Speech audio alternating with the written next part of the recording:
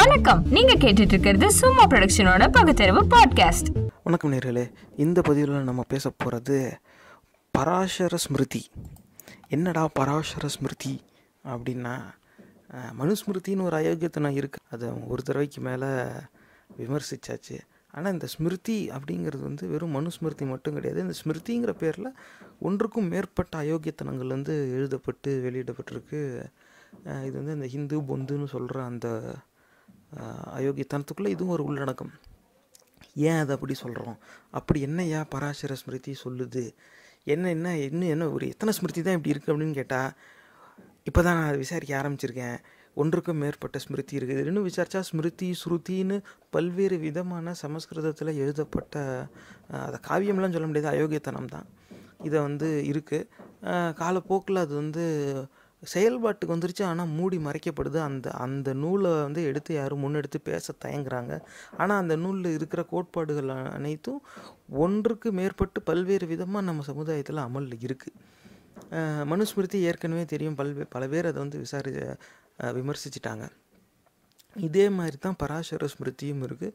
இன்றைக்கி நம்ம சமுதாயத்தில் இருக்கிற நிறைய அசிங்கத்துக்கு இது வந்து ஒரு அடிப்படை காரணமாக இருக்குது. அந்த அசிங்கத்தை இன்றைக்கி பழகிற வந்து பராசர ஸ்மிருதியில் இது போட்டிருக்கு, அதனால தான் அதை நான் செய்கிறேன் அப்படின்னு சொல்ல மாட்டான். அவனுக்கு அது அதிக நேரம் தெரியாது. அவனை பொறுத்த வரைக்கும் யாரோ அவனோட பெரியவன், அவன் பெருசாக பார்க்குறவன் ஒரு சிந்தனை செயலோட சுற்றுறான். அதை பார்த்து நம்மளும் அந்த மாதிரி தான் இருக்கணும்னு நினச்சி இவனும் பழகிறான். இப்படி வந்து ஒட்டுமொத்த சமுதாயத்தை அயோக்கியத்தனத்துக்கு அடிமையாக்குன ஒரு குற்றச்சாட்டு நம்ம யார் மேலே வைக்கணும்னா, இந்த மாதிரியான அயோக்கியத்தனத்தை எழுதுனவங்க மேலே தான் வைக்கணும். அப்போ இந்த பராசர ஸ்மிருதி இது என்ன சொல்லுது அப்படிங்கிறத நம்ம பார்த்தாகணும்.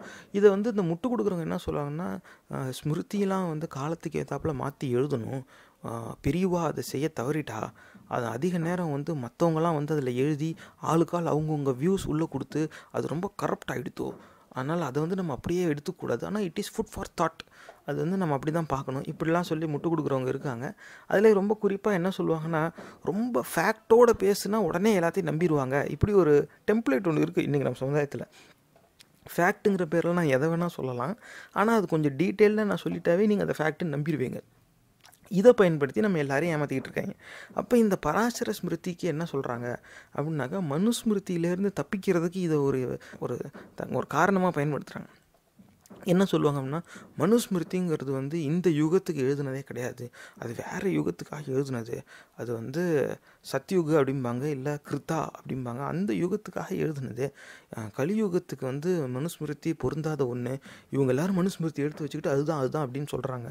அதில் எவன் என்னென்ன எழுதுனானோ யாருக்கு தெரியும்? முழுசாகவே மனு தான் எழுதுனானே நமக்கு தெரியாது. ஏன்டா விளக்கென்ன எவன் எழுதுனாங்கிறதே அவனுக்கு உறுதியாக தெரியலையே, அப்புறம் என்ன நீ அதில் வந்து உங்கள் மதத்தில் இருக்க கோட்பாடுன்னு சொல்லி அதை வச்சுக்கிட்டு நீ ஆட்சி செஞ்சுக்கிட்டு இருக்க அப்படின்னு இந்த பக்கத்தில் இருந்து கேட்க தயங்குறாங்க. காரணம் என்னென்னா, இவங்க எதை கேட்குறாங்களோ அந்த கதைக்குள்ளே இவங்க விரும்பி கும்பிடுற சாமி கிடக்கு. அந்த சனியினால தான் இந்த இவ்வளோ அசிங்கத்தையும் நம்ம கூட இருக்கிற சக மனிதர்கள் வந்து அதை ஏற்றுக்கிறாங்க. இதுதான் பிரச்சனை. ஆனால் இப்போ வந்து மனுஸ்மிருதிலேருந்து தப்பிக்க இந்த பராசர ஸ்மிருதியை சொல்கிற இந்த மாதிரி சில எடுத்துக்காட்டு இருக்குது. நம்ம அதையும் பார்ப்போம். இப்போ இந்த பதிவில் நம்ம முக்கியமாக பார்க்க போகிறது வந்து, இவங்க என்ன சொல்கிறாங்கன்னா, மனுஸ்மிருதி கிருத்தா யுகத்துக்கானது. இப்போ கிருத்தா, திரேதா, துவாபரா, கலி இப்படி இருக்குது. இதில் இன்னும் என்னென்ன யுகம் இருக்கோ ஆளுக்கால் அவன் நினச்சி ஒரு பேர் சொல்லிக்குவான். இதில் வந்து யாருக்குமே எதுவுமே தெளிவாக தெரியாது. தெரிஞ்ச மாதிரி பேசுகிறவனுக்கு தான் சுத்தமாக தெரியாது, ஆனால் அவன் தெரிஞ்ச மாதிரியே பேசுவான். அதனால் தயவுசெய்து இதெல்லாம் நம்பி ஏமாந்துடாதீங்க. ஆனால் ஏமாந்துடாதீங்கன்னு சொல்கிறோம்னாக்கா ஏன் ஏமாறக்கூடாது? அப்போ அதெல்லாம் நம்புனா அது ஒரு ஏமாற்றமா அப்படிங்கிற ஒரு கேள்வி எழுது. எந்த அடிப்படையில் அது ஒரு ஏமாற்றம் அப்படிங்கிறத விளக்க வேண்டிய கடமை நம்மளை சேருது. இப்போ இந்த பதிவில் இந்த பராசர ஸ்மிருதிங்கிறதுல என்னென்ன மாதிரியான அசிங்கமான சிந்தனைகள் இருக்குது, இதை தான் வந்து நம்ம பார்க்க போகிறோம். வாங்க பார்ப்போம். இதில் வந்து இந்த பராசர ஸ்மிருதி மனுஸ்மிருதி மாதிரி, மனுன்னு ஒருத்தர் இருந்தான், அப்படி ஒரு ரிஷி இருந்தார், அவர் எழுதுனது அப்படின்னு அதுக்கு சொல்லுவாங்க.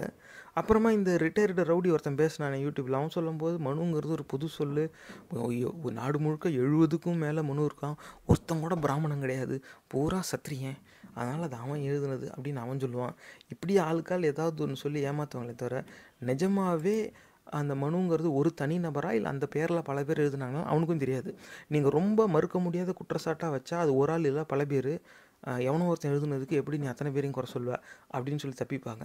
ஆனால் நீங்கள் வேறு மாதிரி மறுக்கும்படியான ஒரு குற்றச்சாட்டை வச்சிங்கன்னாக்கா அந்த மனுவை வந்து உயர்த்தி பேசிடுவாங்க. இதை வந்து நம்ம தப்பாக புரிஞ்சுக்கிறோம், நீ வந்து இங்கிலீஷ்காரனோட ட்ரான்ஸ்லேஷன் எடுத்து இப்படி பேசுகிற அப்படிம்பாங்க. அதனால நேயர்களே, இந்த பதிவில் நம்ம பேச போகிறது நம்ம உள்நாட்டுக்கார பிச்சைக்கார முண்டங்க போட்ட ஒரு மொழிபெயர்ப்பு தான். இதில் வந்து வெளிநாட்டுக்காரனுடைய எந்த செயலும் கிடையாது. யார் அந்த உள்நாட்டுக்கார முண்டம், அவன் என்னென்ன அயோக்கியத்தனம் பண்ணுறான் அப்படிங்கிறதே நம்ம இந்த பதிவோட நிறைவு பகுதியில் பார்ப்போம்.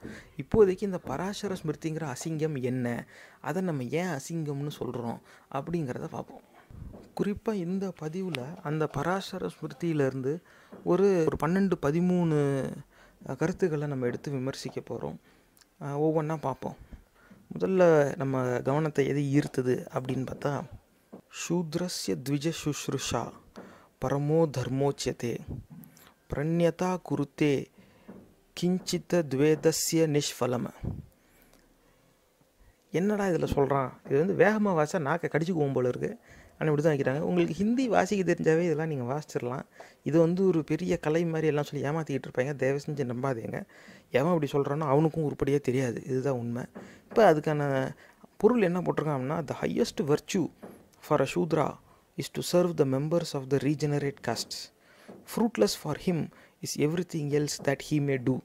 அதாவது ஒரு சூத்திரனுக்கு வந்து ஒரு உயர்ந்த நிலை அவனுக்கு என்னவா இருக்கும், அவனுடைய குணம் என்னவா இருக்கும் அப்படின்னாக்கா, மற்ற ரீஜெனரேட் காஸ்ட்ஸ் இதில் வந்து த்விஜஹா அப்படின்னு சொல்லிக்கிறது. அந்தந்த இடத்துல த்விஜா அப்படிங்கிறத சொன்னால் 2 வாட்டி பிறந்தவனுங்களாம், 2 ஜென்மம் எடுத்தவங்க இருக்காங்க இல்லையா, அவங்களாம் உயர்ந்தவங்களாம்.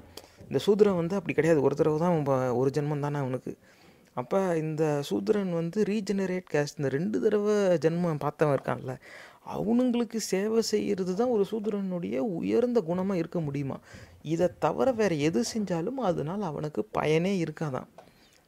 ஏன்னா பிச்சைக்கார பேப்பையில் நீ வந்து மதம் சாமிங்கிற நம்பிக்கையில் உனக்கு பிடிச்சாப்புல ஏதாவது எழுதி வச்சுக்கிட்டு இருப்ப.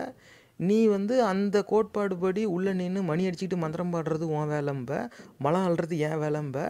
நீ உன்னோட நம்பிக்கையை பெருசாக பார்க்கணுங்கிறதுக்காக நான் போய் மலம் அள்ளணுமா? ஏன்னா உனக்கு வேறு வேலையே கிடையாதாடா எங்களுக்கு. கடைசி வரைக்கும் சூத்திரன் வந்து உங்களுக்கு சேவை செய்கிறது தான், அதுதான் உங்களுக்கு பெரிய குணமாக.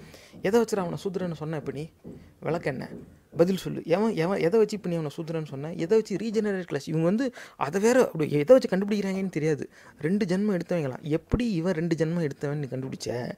எப்படி அவன் 2வது ஜென்மம் எடுக்கலாங்கிறத நீ உறுதிப்படுத்துகிற. இப்போ ஏன்னா அந்த 2 ஜென்மம்னாவே ஒருத்தன் பிறந்துட்டா அப்புறம் திரும்பி இன்னொரும் பிறக்கிறான்னா, இப்போ அந்த மறுஜென்மங்கிறது அந்த அயோக்கியத்தனத்தை அவன் நம்புறான்னு அர்த்தம். அது எப்படி மறுஜென்மம் உண்மையாக இருந்தால் ஜனத்தொகை ஏன்டா ஏறுது? இப்போ வந்து வாயில் கண்ணா பின்னான்னு வருது. இது வந்து இந்த பதிவில் சில பல வார்த்தைகள் வந்துடும். தயவு செஞ்சு அது விருப்பம் இல்லாதவங்க இதை கேட்காதீங்க, போயிருங்க. ஏன்னா இந்த பராசர ஸ்மிருதியில் இருக்கிறது வந்து மனுஸ்மிருதியோட மோசமான சில சிந்தனைகள்லாம் இதில் இருக்குது. நம்ம பேச தான் போகிறோம். அந்த நேரத்தில் வந்து நான் அவை நாகரிகம் காக்கிறதுல எனக்கு விருப்பம் கிடையாது, அதுக்கான நேரமும் என்கிட்ட இல்லை. அதனால் அதெல்லாம் கேட்க விரும்பாதவங்க இந்த only positive, I don't like to listen to anything negative வந்துடும் ஏதாவது. அப்படி இருக்கனால நீ போயிரு. உன்கிட்ட பேசுகிறது என் வேலை கிடையாது. இந்த விழிப்புணர்வு தேவைன்னு நினைக்கிற என் சக மனிதர்களோட மட்டும்தான் பேச முடியும். இப்போ இந்த மாதிரி சொல்கிறான், சூத்திரனுக்கு வந்து மற்ற ரீஜெனரேட் காஸ்ட்டுக்கு உதவுறவன் தானா. அதில் வந்து எப்பா உள்ளூர்காரன் தான் மொழிபெயர்க்கிறான், சமஸ்கிருதம் தெரிஞ்சவன்னு பீத்திக்கிட்டு தான் மொழிபெயர்க்கிறான். ஏன் அந்த இடத்துல ரீஜெனரேட் காஸ்ட்டுங்கிறான்? ஏன் வேறு சொல்லு வரவே கூடாதா? வர்ணா, த Varna is based on the Guna இப்படிலாம் சொல்லுவாங்களே, அந்த மாதிரி அந்த கதையை ஏன் இங்கே பயன்படுத்தலை? டைரெக்டாக காஸ்ட்டுன்னு தானே சொல்கிறான். இதுதான் நேயர்களே அடிப்படை உண்மை. இந்த ஜாதி என்கிற அடையாளம் இந்த இந்து பொந்து சந்துங்கிற இந்த அசிங்கத்துக்குள்ளே இருந்து வந்தது தான். இந்த ஜாதிங்கிற அடையாளத்தால் தான் இந்த மதம் கட்டமைக்கப்பட்டிருக்கு. இவன் அதில் இப்படி தான் சொல்கிறான். இது வந்து எப்படி ஒரு நியாயமான சிந்தனையாக இருக்க முடியும்? இதுதான் நம்ம கேட்குற கேள்வி. இப்போ வந்து சூத்திரனாக பிறந்துட்டான்னாக்கா அவன் வந்து 2 தடவை பிறந்தவங்களுக்கு சேவை செய்யணுமா? அதுதான் அவனுடைய உயர்ந்த குணமாக இருக்க முடியுமா? வேறு எது செஞ்சாலும் அவனுக்கு வந்து பயனே இருக்காதான். வேறு எது செஞ்சாலும் அவனுக்கு பயன் இருக்காதுன்னு சொல்ல நீ யாரா வெண்புண்டை? இப்போ கேள்வி வருதா இல்லையா? வாடா வந்து சொல்லு. இப்போ எதை வச்சு சூத்திரனு மற்றவனுக்கு உதவி செய்கிறது தான் உயர்வுன்னு நீ சொல்கிற? ஏன் சூத்திரனுக்கு மற்றவன் உதவி செய்கிறதுன்னு நீ சொல்லுவியா? இவன் செய்யக்கூடாதுன்னு இல்லை, இவன் செய்கிற மாதிரி அவனும் செய்யட்டும். அப்படிலாம் கிடையாது. நீ உள்ளே உட்காந்து கிணுங்கிணுன்னு மணி அடிச்சுக்கிட்டு இருப்ப, நாங்கள் உட்காந்து மனம் அள்ளிக்கிட்டு இருக்கணும். அப்புறமா எங்கள் நிழல் பட்டா தீட்டு தொட்டா தீட்டுன்னு சொல்லி ஒதுக்கி வைப்ப. கடைசியில் அதுக்கு ஈடுகட்டுற மாதிரி வந்து எல்லாருக்கும் சம உரிமைன்னு சட்டம் கொண்டு வந்தால் மெரிட் போயிடுத்து, மார்க் யாரும் பார்க்க மாட்டேன்றா, எல்லாரும் கேஸ்ட் வச்சு பழிச்சுட்டு இருக்கா அப்படிம்ப. நீ மட்டும் தட்டு நீட்டி பிச்சை எடுப்ப, ஆனால் மற்றவனை வந்து பிச்சைக்காரன்னு சொல்லுவ. இன்னும் எத்தனை நாளைக்கு இந்த அயோக்கியத்தனத்தை நாங்கள் சகிச்சுக்கிட்டு இருக்கிறது? நேர்களே, நிஜமாவே சொரணை இருக்கிறவன் இதை கேட்டதுக்கு அப்புறமாவும் இது ஒரு மதம், அந்த மதத்தினுடைய தலைவன் ஒரு சாமி, அது இருக்குன்னு நான் நம்புவேன்னு சொன்னேன்னா எதுவுமே பண்ண முடியாது.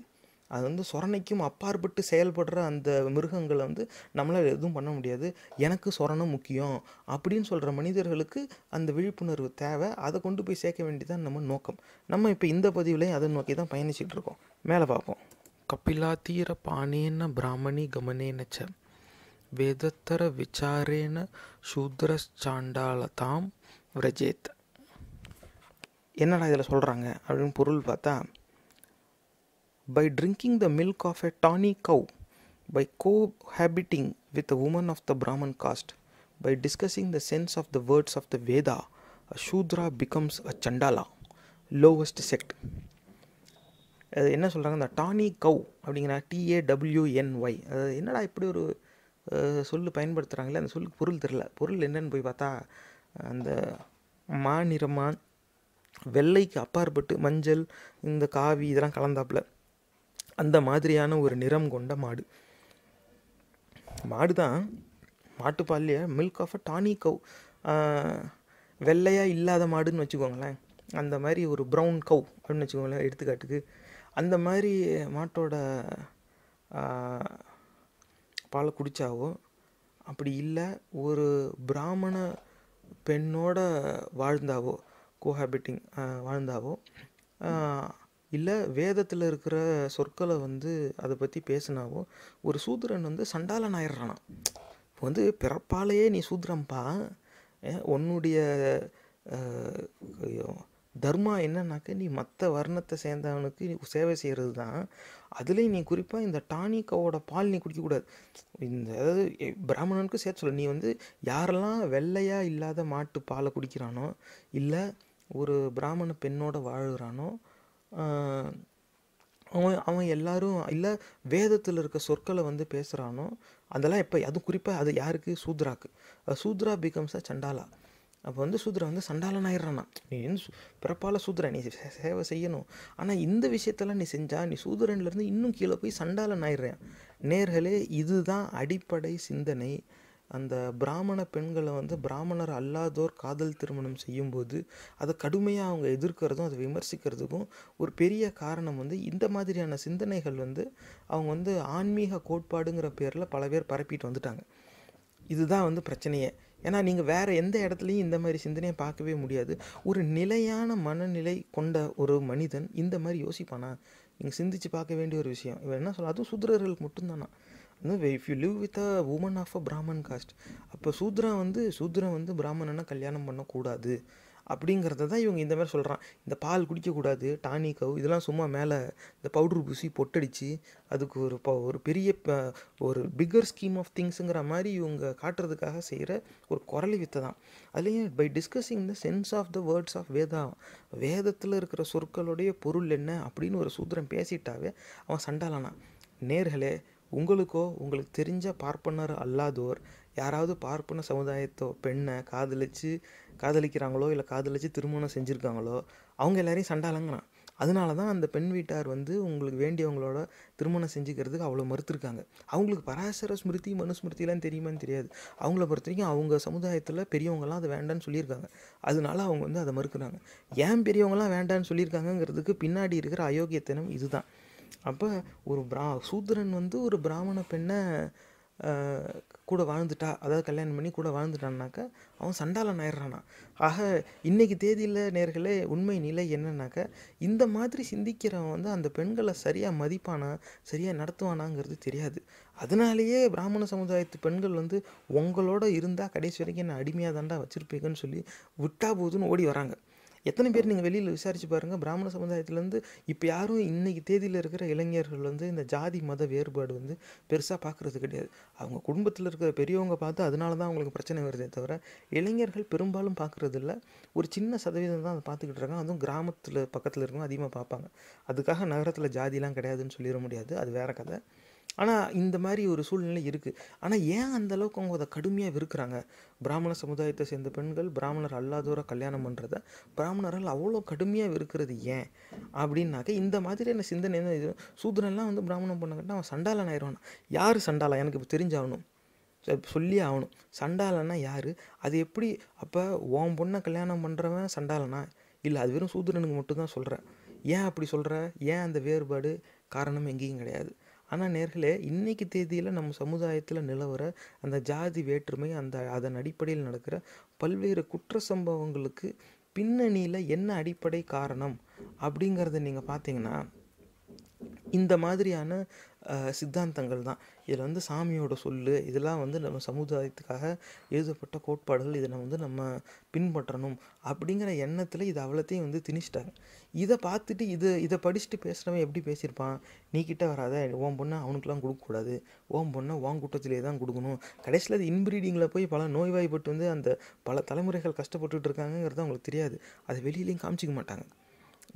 இது வேறு கதைன்னு வச்சுக்கோங்க. ஆனால் இது என்ன மாதிரி சிந்தனை? இது ஒரு குறிப்பிட்ட வகையான மாட்டுடைய பாலை குடித்தாவோ, இல்லைன்னா ஒரு பிராமண பெண்ணோட வாழ்ந்தாவோ, இல்லை வேதத்தில் இருக்கிற சொல்லை பற்றி அவன் பேசிடவே கூடாது. அவன் பேசிட்டாவே சூத்ரன் வந்து சண்டாளன் ஆயிடுறானா.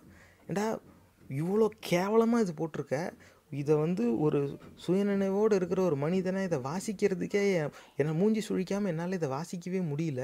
இதோட பொருளை பார்க்கும்போது எனக்கு கோவம்தான் பொத்துக்கிட்டு வருது. இவ்வளோ கேவலமான ஒரு சிந்தனை எதை வேதம்னு நீ சொல்லிக்குவ? இந்த வேதத்தையுடைய சொல்லி என்ன சொல்லுதுன்னு ஒரு சூத்திரன் பேசுனாவே அவன் சண்டாளன் ஆயிடுறான்னா. அப்போ இந்த வேதம் சாஸ்திரம் அப்படிங்கிறது எல்லாரும் படிச்சிடக்கூடாதுங்கிறதுலாம் அவன் ரொம்ப கவனமாக இருந்திருக்கான். இதை அமல்படுத்த போய் தான் கல்வி எல்லாருக்கும் கிடைக்கக்கூடாதுங்கிற சிந்தனைக்கு இந்த ஒட்டுமொத்த சமுதாயமும் வந்து சேருது. நேர்களே, இன்றைக்கி தேதியில் ஜாதி வேற்றுமை அடிப்படையில் நடக்கிற பல குற்றங்களில் ஒன்று வந்து என்னன்னாக்கா, எல்லாருக்கும் கல்வி கிடைக்கக்கூடாதுன்னு நினைப்பான். இதில் இந்த மதவெறி கூட்டம், ஆர்எஸ்எஸ், இவனுங்களுக்கு இதே வேலை. நீங்கள் அதை எடுத்து பாருங்கள், ஆர்எஸ்எஸ் ஆர்கைவ்ஸில் இருக்குது. கோவல்கர், திரிபாட்டின்னு பல பேர் பேசியிருக்காங்க. அவங்க இப்படி தான் சொல்லுவாங்க, கல்வி வந்து பிராமணனுக்கு தான் கிடைக்கணும், மற்றவனுக்குலாம் கிடைக்கக்கூடாது, இப்படியே பேசியிருப்பாங்க. அதனால தான் இவன் போஸ்ட் மெட்ரிக் ஸ்காலர்ஷிப்பெல்லாம் கேன்சல் பண்ணுவான். எல்லா கல்வி நிறுவனங்களுக்கும் இப்போ இந்த கட்டணத்தை உயர்த்துவான். ஏன்னா எல்லாரும் போய் படிச்சிடக்கூடாது அப்படிங்கிறத அமல்படுத்தணுங்கிறதுக்காக. ஆனால் எல்லாரும் படிச்சிடக்கூடாதுங்கிறது இன்றைக்கி செயல்பாட்டில் இருக்கிற ஒரு கொடுமையான ஒரு சிந்தனை. ஆனால் இந்த கொடுமையான சிந்தனைக்கு பின்னணி என்ன? இந்த மாதிரியான கோட்பாடுகள் தான். இப்போ வேதத்தில் இருக்கிற சொற்கள் வந்து என்ன சொல்லுதுன்னு ஒரு சூத்திரம் பேசிடக்கூடாது. ஏன் பேசக்கூடாது? அப்படி என்ன அது பேசிட்டா இவன் சண்டாளன் ஆயிடுறானா? அந்த வேதத்தை பற்றி பேசினாவே இவன் சண்டாளன் ஆகிறான்னா அந்த வேதம் எவ்வளோ கேவலமானது. இப்படி இவன் கேட்குறதுக்கு பதிலாக ஆமாம் ஜாமி, ஏன்னா இவன் சாமி கும்பிட்றதுன்னு போயிட்டான், அப்போ கும்பிட்றேன் ஜாமின்னு அவன் சொன்னதுக்கு அடிமையாயிட்டான். இன்றைக்கி தேதியிலையும் இப்படி தான் அவன் நடந்துக்கிட்டு இருக்கு. இதுக்கு அப்புறமாவும் சொரணையே இல்லாமல் அவனுங்க கோயிலில் போய் அவனுங்க தட்டுலையும் உண்டியல்லையும் உழைச்ச காசை ஒருத்தன் இழந்துட்டு வரான்னா அவனுக்கு சொரணை இருக்குதுன்னு சொன்னால் கண்டிப்பாக அது ஏற்புடையது கிடையாது. நிஜமாகவே அவங்களுக்கு ஒரு பெரிய பிரச்சனை இருக்குது. ஆங்கிலத்தில் வந்து அவங்களுக்கு ஒரு ப்ரொஃபஷ்னல் ஹெல்ப் தேவை. அவங்க இது வந்து ஒரு லார்ஜ் ஸ்கேல் ரீசோஷியலைசேஷன் சொல்லுவாங்க ஆங்கிலத்தில். ஒட்டுமொத்த சமுதாயத்தையும் ஒரு நிலையிலேருந்து வேறு நிலைக்கு செயல்பாட்டு முறையை மொத்தமாக மாற்றி கொண்டு போயிட்டாங்க. எல்லோரும் செய்கிறாங்க, அதனால் இவனும் செஞ்சுக்கிட்டு இருக்கான், அவ்வளவுதான் பொருளே தவிர இவன் செய்கிறது தன்னுடைய அசிங்கத்தை தானே விருப்பப்பட்டு ஏற்றுக்கிறான் அப்படிங்கிறது வந்து இன்றைக்கி தேதியில் இருக்கிற நிறைய முட்டாள்களுக்கு தெரியவே தெரியாது. அவங்கக்கிட்ட இதை கொண்டு போய் சேர்க்க வேண்டியது நம்ம கடமை. இவ்வளோ கேவலமான சிந்தனையை கொண்டது ஒரு சாஸ்திரமா? அந்த சாஸ்திரத்தை உள்ளடக்கமாக கொண்டது பேர் ஒரு மதமா?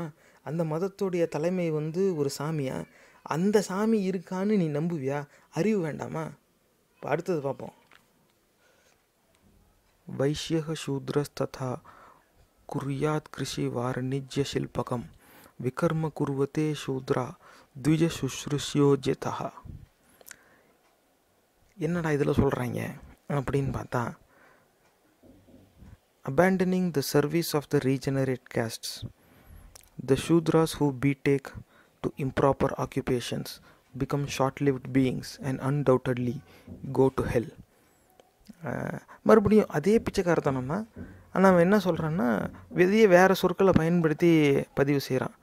என்ன சொல்கிறான் அப்படின்னு பார்த்தா, இந்த 2 தடவை பிறந்தவங்க இருக்காங்கல்ல, பிராமணன், வைசியன், சத்திரியன், இவனுங்களுக்கு சேவை செய்கிறத விட்டுட்டு சூத்திரன் வந்து வேறு இம்ப்ராப்பர் ஆக்குபேஷன்ஸான் அதை வந்து எடுத்துட்டா வேறு வேலைக்கு அவன் போயிட்டான்னாக்கா அவனுடைய ஆயுள் வந்து குறைஞ்சிருமா, கண்டிப்பாக அவன் நரகத்துக்கு தான் போவானான். அதாவது இவனுங்களை பொறுத்த வரைக்கும் சூத்திரன்னு ஒருத்தன் பிறந்ததே வந்து இவனுங்களுக்கு சேவை செய்ய தான். என்ன புண்டைகிடா அவன் அந்த மாதிரி உனக்கு சேவை செய்யணும்? நீ வந்து இறங்கி நாற்று நடுறியா, நீ ஏர் ஓட்டுறியா, வயலில் நீ வேலை பார்க்குறியா, இவெல்லாம் வேலை பார்த்து எல்லாம் உழைச்சி கொண்டாந்து பயிர் நெல் எல்லாத்தையும் கொண்டு வருவான். அதை முழுங்கி தின்னுபிட்டு அதுக்கப்புறமா இவன் சேவை செய்கிறது தான் நியாயம்னு நீ பேசிக்கிட்டு இருப்பியா? இன்னும் எத்தனை நாளைக்கு இந்த சமுதாயம் இதை ஏற்றுக்கிட்டு இருக்கிறது? இதுதான் வந்து சமஸ்கிருதத்தில் இவனுக்கு எழுதி வச்சுக்கிட்டு இருக்காங்க. எங்கே இது எல்லாருக்கும் தெரிஞ்சிருமோங்கிறதுனாலே எல்லாரும் படிக்கக்கூடாதுன்னு ஒரு சட்டம் கொண்டு வந்தானாங்கிறது ஒரு பெரிய சந்தேகமாக இருக்குது. ஆனால் இது வந்து சிந்திச்சு பார்க்க வேண்டிய ஒரு விஷயம் நேர்களே. மறுபடியும் ஒன்றுக்கு மேற்பட்ட இடத்துல, அதுவும் ஒரே நூலுக்குள்ளேயே இந்த மாதிரி பல நூல்களில் இதே திரும்ப சொல்லப்படுது. சூத்திரன் என்பவன் வந்து அந்த த்விஜகா 2 ஜென்மம் எடுத்தவனுக்கு சேவை செய்கிறது தான் அவனுடைய தர்மா அப்படின்னாக்கா, அது எப்படி மனிதர்களில் இப்படி ஒரு பேதம் கற்பித்து இந்த தரத்தை சேர்ந்த மனிதர்கள் வந்து மிச்ச மனிதர்களுக்கு உதவி தான் செய்யணும் அப்படின்னு நினைக்கலாம். அதுவே அயோக்கியத்தனம். அதுக்கும் மேலே இவன் இறங்கி வந்து அப்படி அவன் செய்ய மறுத்தாவோ இல்லை சேவை செய்கிறத விட்டுட்டு வேறு தொழிலுக்கு போனாவோ அவன் ஆயுள் குறைஞ்சிடும், அவன் வந்து நரகத்துக்கு போவான் அப்படின்னு இருக்குன்னா, இன்றைக்கி தேதியிலேயே முட்டாள்தனமாக கோயிலில் போய் உழைச்ச காசை இழக்கிறவங்க எத்தனையோ பேர் இருக்காங்க. இது எல்லா மதத்துக்கும் பொருந்தும். அதே மாதிரி அன்னைக்கு அந்த காலத்தில் நிறைய பேர் இது வந்து ஒட்டுமொத்த சமுதாயமே இதை நம்புச்சு.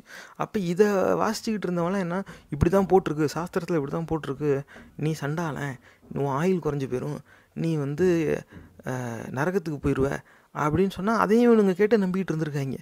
இதை பார்த்து கேட்டு நம்பினவங்க இதை சரின்னு ஏற்றுக்க போய் தான் அவங்கவுங்களால முடிஞ்ச அளவுக்கு அந்த வேற்றுமையை வந்து அவங்களுடைய தினசரி வாழ்க்கையில் அமல்படுத்திக்க ஆரம்பிச்சிட்டாங்க.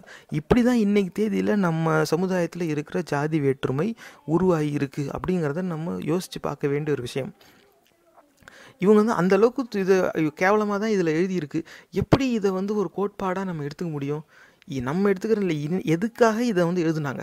எங்கேயாவது ஒரு இடத்துல இதுக்கான பொருள் இருக்கா? இது வந்து இதுக்கு சாதகமாக சிந்திக்கிறவங்க வந்து இல்லை ஒரு விஷயம் இருந்தால் அதில் நல்லதும் இருக்கும் கெட்டதும் இருக்கும், இது எப்படா கெட்டதுன்னு சொல்லுவேன்? கேன புண்டை, இது எப்படி கெட்டதுன்னு சொல்லுவேன்?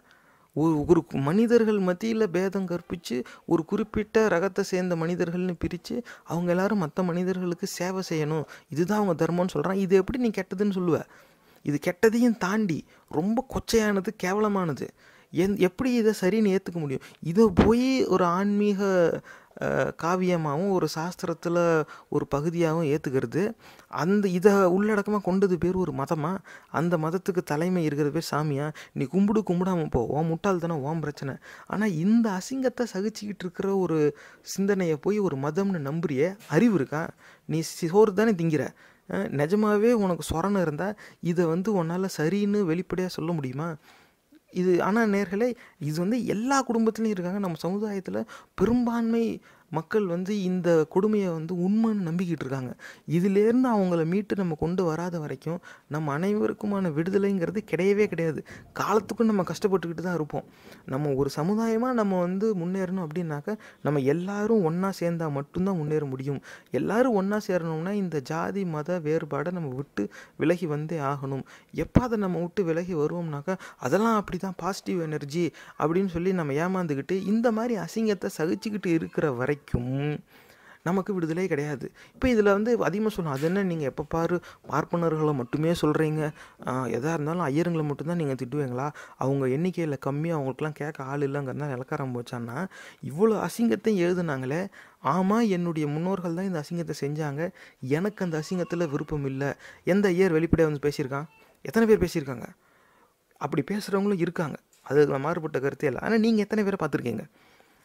அந்த பார்ப்பன சமுதாயத்தில் இருக்கிறவங்க ஜாதி வேற்றுமையை ஆதரித்து பேசும்பொழுது பார்ப்பன சமுதாயத்திலேயே சமத்துவத்தை விரும்புகிறவங்க அதை விமர்சிக்கிறாங்களா இல்லையா? விமர்சிக்கிறதே அப்படியே அமைதியாக காத்திருப்பாங்க. எனக்கு அதெல்லாம் வேலை இல்லை, நான் அதில் கண்டுக்க மாட்டேன், அதெல்லாம் அப்படி தான் இருக்கும், அதெல்லாம் என்ன ஏன்னா மறைமுகமாக இவங்க அதை ஆதரிக்கிறாங்கங்கிறது தான் உண்மை. இவங்க என்னைக்கு இவங்க கூட்டத்தில் இருக்கிறவங்க ஜாதி வேற்றுமையை சரின்னு சொல்கிறவங்கள இவங்க விமர்சிக்க ஆரம்பிக்கிறாங்களோ அன்னைக்கு தான் பார்ப்பன சமுதாயத்துக்கு மற்ற சமுதாயத்துக்கிட்ட இருந்து சரியான மரியாதை கிடைக்கும். ஏன்னா நீ பார்ப்பனங்கனால உனக்கு மட்டும் ஒத்தா 2 சுண்ணியாக தொங்குது, உனக்கு மட்டும் 7-8 கொட்டையாக இருக்குது, உனக்கும் 1 சுண்ணி 2 கொட்டை தானே, எல்லாருக்கும் அதுதான்டா இருக்குது, முட்டா புண்டை. இப்படி பேசுகிறதுக்கு நம்ம இன்னைக்கு இந்த கால சூழல் நம்மளை தள்ளுது. இந்த இடத்துல நம்ம அவை நாகரிகம் காத்தோம்னா நம்ம மொத்த இனமும் அழிஞ்சு போயிடும். ஏன்னா அதுக்கு காரணம் இந்த மாதிரியான கோட்பாடு சரி, இது நியாயம், இதை நம்ம அமல்படுத்தணும். there is a right way of doing things, this might have something wrong, we need to avoid the wrong and take the right thing and apply it in a very positive way சில புண்டைங்க பேசிக்கிட்டு இருப்பாங்க. அவனுங்கள நம்ம விட்டு வைக்கிற வரைக்குமே நமக்கு விடுதலை கிடையாது. ஆனால் அவங்கள விட்டு வச்சாலும் வைக்காட்டியும் அவங்களுடைய செயல்பாட்டில் இந்த கொடுமையான சிந்தனைகளை அவங்க கொண்டு வந்துட்டாங்க, இதை அமல்படுத்திக்கிட்டு இருக்காங்க. 2014 மதவெறி கூட்டம் இதை தான் செஞ்சுக்கிட்டு இருக்கு. அப்போ இதுக்கான எதிர்வினைங்கிறது எங்கேருந்துமே வரல. திராவிடத்திலமே வெறும் அவங்க கூட்டத்து ஆளுங்களை மட்டும் பாதுகாக்கிறதுக்கு போயிட்டாங்க. அது நம்ம பேசினாலும் அவங்களுக்கு புரியுமான்னு தெரியாது. ஏன்னா இப்போ நம்ம தமிழில் பேசிக்கிட்டு இருக்கோம், அதனால் இது திராவிட கூட்டத்துக்கு புரியுமான்னு தெரியல. அவங்க பேசினாலும் நமக்கு புரியுமான்னு தெரியல, அது வேறு பிரச்சனை. ஆனால் இப்போ இங்கே உள்ள விஷயத்துக்கு வருவோம். இவ்வளோ கேவலமாக மனிதர்களில் இப்படி வித்தியாசம் காமிச்சு இவனுக்கு தான் உதவி செய்யணும் அப்படின்னு சொல்கிற அளவில் ஒருத்தன் சிந்திச்சிருக்கான், அதை எழுதியிருக்கான், அதை ஒருத்தன் பிரசுரித்து அது ஒரு மத நூலாக இன்றைக்கும் அது ஓடிக்கிட்டு இருக்கு. அந்த அடிப்படையில் ஒட்டுமொத்த சமுதாயமும் இயங்கிக்கிட்டு இருக்கு. இதை ஏன்னு கேட்குறவங்க தான் எல்லாருக்கும் அப்படியே குறை சொல்ல தோணும். இவங்க எல்லாருமே இப்படியே சொல்லிகிட்டு இருக்கா, மற்ற மதத்தெல்லாம் அவங்க பேசவே வேறு எந்த மதத்தில் அப்படி எழுதியிருக்கு, விளக்கென்ன சொல்லு, வேறு எந்த மதத்தில் இப்படி எழுதியிருக்கு, அவங்களையும் தான் அப்படிலாம் எதுக்கு எடுத்து ஒன் யார் தடுத்தா, இஸ்லாம் மதத்தில் எப்படி இருக்கா எடுத்து நீ சொல்லு, ஒன் யார் தடுத்தா, கிறிஸ்தவ மதத்தில் இருக்கா எடுத்து சொல்லு, ஒன் யார் தடுத்தா, எங்கன்னுக்கு பராசர ஸ்மிருத்தின்னு இந்த பிச்சைக்காரத்தனம் தான் தெரியுது. அப்போ இதை நான் பிச்சைக்காரத்தனம்னு சொல்லாமல் புலிட்சர் ப்ரைஸாக கொடுப்பாங்க. அடுத்து என்ன சொல்கிறான் அப்படிங்கிறத பார்ப்போம். சண்டாலம் ஹத்வாங் கஷ்சித்த பிராமணே யதி கஞ்சன பிரஜாபத்தியம் சரேத் கிருஷ்யம் கோத்வயம் தத்தினாம் ததத்த. என்னடா சொல்கிறான் அப்படின்னு பார்த்தா, if a Brahman should ever happen to kill any person of the Chandala caste, let him perform a krichara prajapatya and give a gratuity of 2 cows. அதாவது ஒரு சண்டாலனாக இருக்கிற ஒரு சண்டாலனை ஒரு பிராமணனை கொண்டுட்டான்னாக்க அவன் கிருச்சரா பிரஜாபத்தியம் செஞ்சுட்டு ஒரு 2 பசுவை தானமாக கொடுத்துட்டான்னாக்கா சுத்தமாகிடுறானா அவன் அந்த அந்த இழுக்குலேருந்து வந்துடுறானா. இப்போ யார் சண்டாலா அப்படின்னு பார்த்தா, அந்த வெள்ளையாக இல்லாத பசுவோட பால் குடிக்கிறவன், பிராமண பெண்ணோட வாழுறவன், சூத்ரன் குறிப்பாக, அதுக்கப்புறமா வேதத்தில் இருக்க சொற்களுடைய பொருள் என்னன்னு பேசுகிற சூத்ரன், இவனுக்கு தான் சண்டாலா. அந்த சண்டாலனை ஒரு பிராமணன் கொண்டுட்டான்னாக்க கிருச்சரா பிரஜாபத்தியம் செஞ்சால் போதுமா. என்னடா இந்த கிருச்சரா பிரஜாபத்தியம் அப்படின்னாக்க, இது பொதுவாக இந்த குழந்தை பிறந்ததுக்கு அப்புறமா அந்த தாய்மார்களுக்கு இந்த நிறைய ஒரு வகையான உணவு கொடுப்பாங்க, மருந்தெல்லாம் கொடுப்பாங்க, மஞ்சளெல்லாம் கூட பிசைஞ்சு உருட்டி கொடுப்பாங்க. இந்த மாதிரி அதுக்குன்னே தனியாக மருந்துலாம் இருக்குது, மருந்து குழம்புன்னு ஒன்று வச்சு கொடுப்பாங்க, இப்படிலாம் பார்த்துக்குவாங்க. அந்த கால சூழலில் குழந்தை பிறந்த அந்த சில நாட்களில் அவங்கள கவனமாக வச்சுக்கணுங்கிறதுக்காக அவங்க உணவுலேருந்து எல்லாத்தையும் ஒரு விதமாக வகைப்படுத்தி தான் வச்சுருப்பாங்க. அது அவங்களோட உடல் ஆரோக்கியத்துக்காக. அது உடலில் இருக்கிற, ஏன்னா அப்போ தான் குழந்தை பெற்றிருப்பாங்க, உடல் பலவீனமாக இருக்கும், அவங்கள திரும்பி நல்லபடியாக கொண்டு வர்றதுக்காக அதை செய்கிறது. அதை அவன் சொல்கிறான், இவன் ஒரு பிராமணன் ஒரு சண்டாலனை கொன்னுட்டா அந்த மாதிரி ஒரு பிரஜாபத்தியம் அப்படிங்கிறது இந்த மாதிரியான ஒரு பழக்கம் தான், வேறு எதுவும் கிடையாது. அதாவது எல்லாத்தையும் சாப்பிட மாட்டாங்க, இந்த உடச்ச சோறு சாப்பிடுவாங்க, அதை வறுத்துக்கிட்டு குழஞ்சி கஞ்சியாக சாப்பிடுவாங்க, பத்திய சாப்பிடமும்ல அந்த மாதிரி. அப்புறம் வெளியில் வரக்கூடாதும்பாங்க, வீட்டிலே உட்காந்துருப்பாங்க, வெளியில் இங்கே வரமாட்டாங்க, இந்த மாதிரிலாம் இருக்குது. அந்த மாதிரி ஒரு பத்தியம் கிருச்சரா பிரஜாபத்தியா இதை செஞ்சுட்டு 2 பசு தானமாக கொடுத்துட்டா ஒரு சண்டாலனை கொன்ன பாவம் கூட ஒரு பிராமணனுக்கு போயிடுமா. ஆக இதே இது சண்டாலனுக்கும் இருக்குது அப்படின்னாக்க இந்த கோட்பாடு நம்ம என்ன தான் அயோக்கியத்தனம்னாலும் அது ஒரு நியாயமான அயோக்கியத்தனமாக இருக்கலாம். இப்போ நீ என்னைய கொன்னா 2 பசு தானமாக கொடுத்துட்டு கிருச்சரா பிரஜாபத்தியம் செஞ்சுட்டா சரியாயிடும்னு சொல்கிறானே, அதே மாதிரி ஒன்றை நான் கொன்னாலும் அதே மாதிரி கிருச்சிரா பிரஜாபத்தியம் செஞ்சுட்டு 2 பசுவை தானமாக கொடுத்துக்கலான்னு இருந்தால் அயோக்கியத்தனத்தில் ஏதோ ஒரு நியாயம் இருக்குப்பா அப்படின்னு சொல்லிக்கலாம். இப்போ அதுலேருந்து மீண்டு வர்றதுக்கு என்னன்னாக்கா, நம்ம 2 பேரும் கொல்ல வேண்டாம்னு முடிவு எடுத்துக்கிட்டாவே போதும். இதுதான் தீர்வு, வேறு எதுவும் கிடையாது. ஆனால் கொலை குற்றத்தில் கூட அதுக்கான தண்டனை கிடையாது. அந்த கொலையினால் அவனுக்கு ஒரு இழுக்கு வந்துருமா, அந்த இழுக்குலேருந்து அவர் வெளியில் எப்படி வருவார்னா, இந்த கிருச்சிரா பிரஜாபத்தியம் செஞ்சு இவர் வீட்டில் உட்காந்து பத்தி சாப்பாடு சாப்பிட்டு இவர் வெளியே வெயில் தண்ணி விடாமல் கிடப்பார். அப்படி இருந்துட்டு 2 பசுவை தானம் கொடுத்துட்டா இவன் சண்டாலன்னா கொல்லலாமா. மனிதர்கள் கொல்லலாம் அப்படிங்கிற சிந்தனையை வலியுறுத்துகிற மாதிரி ஒரு கோட்பாடை போய் எழுதியிருக்கானே, இதை எப்படி சாஸ்திரம்னு நம்புறது? இதை உள்ளடக்கமாக கொண்ட சிந்தனை பேர் ஒரு மதமாக, அந்த மதத்தின் தலைமை ஒரு இறைவனா, அவன் இருக்கிறான்னு நம்புகிறானே, அவனுக்கு சொரணை இருக்குன்னு சொன்னால் அது ஏற்புடையதா? நம்ம அடுத்து போவோம். தத்ரியேனாப்பி வைஷ்யேன சூத்ரேனை வேத்தரேனவா சண்டாலஸ்ய வதே பிராப்தே கிருச்சார்தேன விஷுத்தியதி. என்னடா அதில் சொல்கிறான் அப்படின்னு பார்த்தா, if a person belonging to the சண்டாலா caste should happen to be killed by one of the kshatriya tribe or by a vaishya or by a shudra, the slayer becomes pure by half a krichra. அதாவது அதே தான், கொலை செஞ்சால் அதுலேருந்து எப்படி அந்த பாவத்திலேருந்து எப்படி வெளியில் வரலாமா. அதே எப்படின்னா, சண்டாலா கேஸ்ட்டை சேர்ந்தவனை ஒரு சத்திரியனோ ஒரு வைசியனோ இல்லை ஒரு சூத்ரனோ, ஏன்னா சண்டாலா யார் அப்படின்னாக்க, இந்த வெள்ளையாக இல்லாத பசுவோட பால் குடிக்கிறவன், பிராமண பெண்ணை கல்யாணம் பண்ணிக்கிறவன், அதுக்கப்புறமா வேதத்தில் இருக்கிற சொற்களுக்கு பொருள் என்னன்னு பேசுகிறவன், இவன் தான் சண்டாலன் ஆகிறான். அப்படி ஒரு சண்டாலனை சத்திரியனோ வைசியனோ சூத்ரனோ கொன்னா அவன் ஹாஃப் கிரிச்சரா, அதாவது இந்த கிரிச்சரா பிரஜாபத்தி அந்த போன இதில் பார்த்தோம்ல, அந்த வீட்டில் உக்காந்துக்கிட்டு பத்திய சோறு சாப்பிட்டுக்கிட்டு செய்கிறது, அதை பாதி பழகுனாவே அவங்க சுத்தமாகிடுவாங்களாம். ஆக மனிதர்களில் ஒரு குறிப்பிட்ட மனிதர்களுக்கு மட்டும் ஒரு கெட்டவங்கிற ஒரு வண்ணம் பூசி அப்படி இருக்கிறவங்கள கொன்னா அந்த கொலையினால் இழுக்கு தான் வரும் அப்படிங்கிறத சொல்லி, அந்த இழுக்கிலேருந்து எப்படி வெளியில் வரலாங்கிறதுக்கு பத்தியம் இரு அப்படின்னு சொல்லுது. இந்த அசிங்கத்தை ஆன்மீகம்னு எப்படி நம்புறது, எப்படி அது ஏற்புடையதாக இருக்கும்? இந்த மாதிரியான கோட்பாடுகள் இருக்கிறதால தான் இந்த மாதிரி நம்ம சமுதாயத்தில் ஜாதி வேற்றுமையின் அடிப்படையில் கொலைகள் நடக்குது, கொன்னாலும் பரவாயில்ல அப்படின்னு இன்றைக்கி அவன் நினைக்கிறான்னா, யாரும் பராசர ஸ்மிருதியில் இப்படி போட்டிருக்கு அதனால நான் போய் கொல்லுவேன் அப்படி கிடையாது. அவனுக்கு தெரிஞ்ச பெரியவங்க, அவனுக்கு தெரிஞ்ச அவன் சமுதாயத்தை ஆளுங்க எல்லாரும், நம்மெல்லாம் இந்த கூட்டம், நம்மெல்லாம் இப்படி ரத்தம் கலக்கக்கூடாது, நம்மளாம் அதை அனுமதிக்கக்கூடாது, அதனால் கண்டிப்பாக அவனை வெட்டியே தீரணும், அப்படி இல்லாட்டினாக்கா அது பெரிய பிரச்சனை அப்படின்னு சொல்லி இன்றைக்கி அவங்க முறுக்கேற்றி விட்டு இவன் வெட்டிட்டு வழக்கு வாங்கிட்டு இவன் ஜெயிலில் போயிடும், இவன் குடும்பம் தெருவுக்கு வந்துடும். அது இவனுக்கு புரியாது. ஆனால் ஜாதி பெருமைங்கிற பேரில் இவ்வளவே செய்கிறாங்க. இன்றைக்கி இதில் அதுக்கு அவங்க செய்கிறாங்கன்னா அதுக்கான ஆரம்பம் எங்கே, ஏதாவது ஒன்று இருக்கணும்ல. எந்த அடிப்படையில் அப்படி ஒரு சிந்தனை முதல்ல நம்ம சமுதாயத்துக்கு வந்துச்சுன்னா இந்த இருக்குது சமஸ்கிருதத்தில். ஏன்னா தமிழ்லையும் இதே மாதிரி எங்கேயாவது இருக்கா, அதாவது ஒரு மனிதர்கள் மத்தியில் பேதம் இருக்குப்பா, என்ன இவன் வேற அவன் வேற, இவனை அவன் கல்யாணம் பண்ணக்கூடாது, இப்படி சங்க இலக்கிய தமிழ் இருக்குது, ஒரு கோட்பாடு இருக்குது.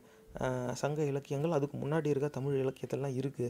ஏன் ஒரு எடுத்துக்காட்டு திருக்குறள் அப்படி இருக்குது, இவன் அவனை கல்யாணம் பண்ணக்கூடாது, அப்படி செஞ்சால் வெட்டலான்னு இருக்குது, அது ஏன் ஏற்புடைய, அது எடுத்துக்கலாமே அப்படின்னு சொல்கிறதா இருந்தால் தயவு செஞ்சு இவங்க கொண்டு சொல்லுங்கள். எந்த தமிழ் இலக்கியத்தில் மனிதர்கள் மத்தியில் பேதம் கற்பிக்கப்படுது? எங்கேயுமே கிடையாது நேர்களே. இது நீங்கள் மொழியியல் அறிஞர்கள் யார்கிட்ட வேணாலும் போய் கேட்டு பாருங்கள், எங்கேயுமே கிடையாது. சங்க இலக்கியம் திருக்குறள்னு அதுக்கு பின்னாடி நீங்கள் போயிட்டாவே மதம் கடவுளுங்கிற சொல்லே அங்கே பயன்பாட்டில் இல்லை. அதெல்லாம் இவன் இங்கே தான் இருந்தான், இவனுக்கு 1000 வழிபாட்டு முறைகள், இவனுக்கான வாழ்க்கையெல்லாம் இருந்துச்சு. எங்கேருந்தோ வந்தவன் இங்கே இப்படி ஒரு கதையை கட்டமைச்சு இத்தனை பேரை ஏமாற்றி இப்படி ஒரு அசிங்கத்தை உள்ளே திணிச்சிருக்கான். இதை இன்னும் எத்தனை நாளைக்கு நம்ம சகிச்சுக்கிட்டே இருக்கிறது? ஏன்னா இதுக்கு பாண்டி பழசாக போகணும். இப்போ சமஸ்கிருதத்தில் இது இருக்குது, இதுக்கும் பழசாக போகணும்னா தமிழ் இலக்கியங்கள் இருக்குது. எந்த சங்க இலக்கியத்தில், பழங்கால இலக்கியத்தில் இந்த மாதிரி மனிதர்கள் மத்தியில் பேதம் கற்பிக்கிற கோட்பாடுகள் எங்கே இருக்குது? மதம் சார்ந்த நூல்கள்னு அதுக்கப்புறமா எழுதப்பட்டு இருக்குது, அதில் மாறுபட்ட கருத்து கிடையாது. ஆனால் இப்போ நம்ம எடுத்துக்காட்டாக பார்க்குறது அங்கே கிடையாது. இந்த சமஸ்கிருத நூலுக்கும் முன்னால் என்ன இருக்குது அப்படிங்கிறது தான் பார்க்குறோம். மதம் சார்ந்த நூல் எந்த மொழியில் இருந்தாலும் அசிங்கமாக தான் இருக்கும், அது வேறு கதை. இந்த மாதிரி பல்வேறு தமிழ் அறிஞர்கள் அந்த மாதிரி எழுதியிருக்காங்க. அதுலேயுமே இந்த அளவுக்கு கொச்சையாக எவனும் எழுதுனதில்லை. நிறைய பேர் கம்பெனியே அந்த ராமாயணம் எழுதுனதுக்கு ஒரு குற்றம் சாட்டுவாங்க, எப்படி அப்படி ஒரு கொடுமையான இதை எடுத்து தமிழில் அப்படி எழுதிட்டாருன்னு. ஆனால் உண்மையில் கம்ப ராமாயணத்தில் இருக்கிற கதையும் வால்மீகி ராமாயணத்தில் சமஸ்கிருதத்தில் எழுதின கதையும் எடுத்து பார்த்தா அது அப்படியே நேருக்கு நேராக ஒட்டி போகாது. அந்த ராமாயணத்தில் இருக்க கதையை எடுத்து அதில் இருக்க நிறைய கொச்சையான சம்பவங்களை நிராகரித்து அதை மாற்றி தான் இந்த பக்கம் எழுதியிருக்கார். கம்பன் அவர் மேலே 1000 குற்றச்சாட்டு வைக்கலாம், ஆனால் முடிஞ்ச அளவுக்கு அந்த வடநாட்டு அசிங்கம் இங்கே முழுசாக வராமல் பார்த்துக்கிட்டதில் கம்பனுக்கும் ஒரு பங்கு இருக்குங்கிறத இந்த இடத்துல நம்ம பதிவு செஞ்சே ஆகணும். மறுபடியும் சொல்கிறேன், நான் சொல்கிறேங்கிறதுக்காக நம்பாதீங்க. கம்பராமாயணை படித்து ஆராய்ச்சி செஞ்ச மொழியியல் அறிஞர்கள் இருப்பாங்க, அவங்கக்கிட்ட கேளுங்க. அவங்ககிட்டருந்து அவங்க சொல்கிற புத்தகத்தை நீங்கள் வாங்கி படிங்க, இந்த உண்மை உங்களுக்கு புரியும். கம்பராமாயணமும் வால்மீகி ராமாயணமும் ஒன்றா அப்படின்னு கேட்டால் இல்லை அப்படிம்பாங்க. எப்படிங்கிறதுக்கு நிறையா எடுத்துக்காட்டு சொல்லுவாங்க. என்னென்ன மாதிரி கொச்சையான சம்பவங்கள் வால்மீகி ராமாயணத்தில் இருந்துச்சு, அதெல்லாம் இவர் எப்படி நிராகரித்தார், அதை எப்படி மாற்றி எழுதியிருக்கார் அப்படிங்கிறதையும் அவங்க விளக்குவாங்க. இப்படிலாம் இருக்குது. ஆக தமிழ் இலக்கியங்களில் இந்த மாதிரி மனுஷனுக்கு மனுஷன் வித்தியாசங்கிற சிந்தனையே கிடையாது. இவனுக்கு அந்த மாதிரி சிந்தனை இருந்ததே கிடையாது. இதுதான் உண்மை. ஆனால் இந்த சமஸ்கிருதத்தில் இருக்கிற இந்த அசிங்கத்தை பாருங்க, சண்டால கேஸ்டாக இருக்கிறவனை கொல்லலாமா, பிராமணன் கொன்னா கிருச்சரா பிரஜாபத்தியம், அப்புறம் 2 பசு தானம் கொடுக்கணும். ஆனால் இதே சத்திரியனோ வைசியனோ சூத்ரனோ கொண்டுட்டாக்க அந்த கிருச்சரா பத்தியத்திலே பாதி இருந்தால் போதும். அப்போ எப்படி இவன் சண்டாலன்னு இவன் முடிவு பண்ணுறான்? யார் சண்டாலன்னு தெரிஞ்சவனுமே அதுக்கும் கோட்பாடு வச்சுருக்கான்.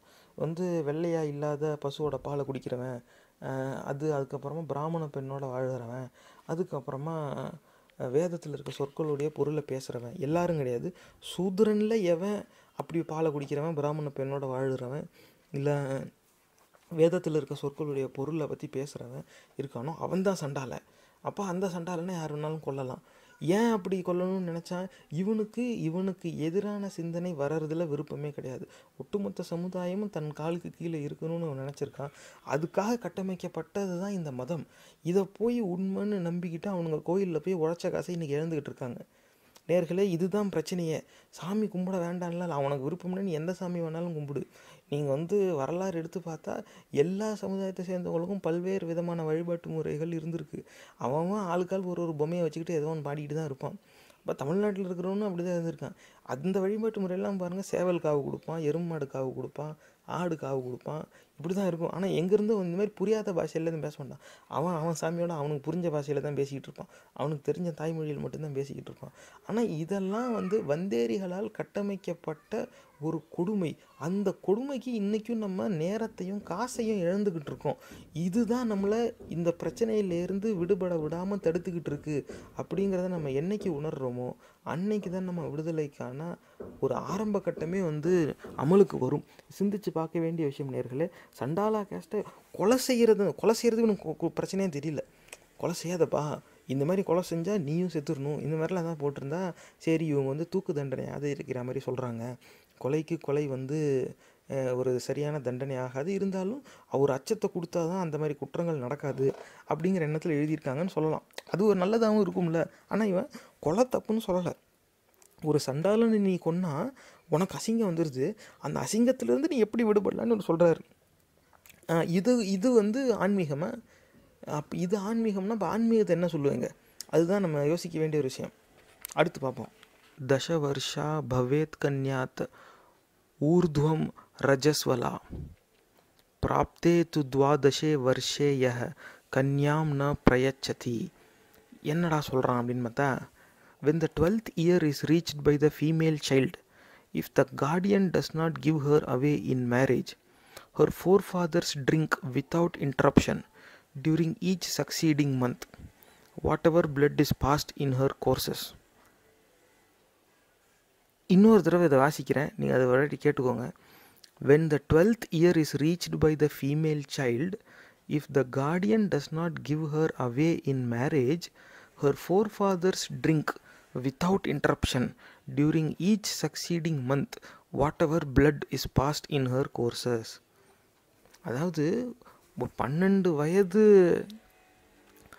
நிரம்பிய ஒரு பெண் குழந்தைக்கு அந்த 12 வயசுக்கு முன்னாடியே அந்த பெண்ணை கல்யாணம் பண்ணி கொடுக்கலன்னா அந்த பெண்ணோட கார்டியன்ஸ், அதாவது பெற்றோர்களும் முன்னோர்களும் என்ன செய்வாங்க அப்படின்னாக்கா, அந்த 12 வயதுக்கு அப்புறமா அந்த பெண் பருவம் அடைஞ்சிட்டான்னா மாதவிடாயில் ரத்தம் வரும்ல, அந்த ரத்தத்தை தடங்கள் இல்லாமல் குடிப்பாங்களாம்.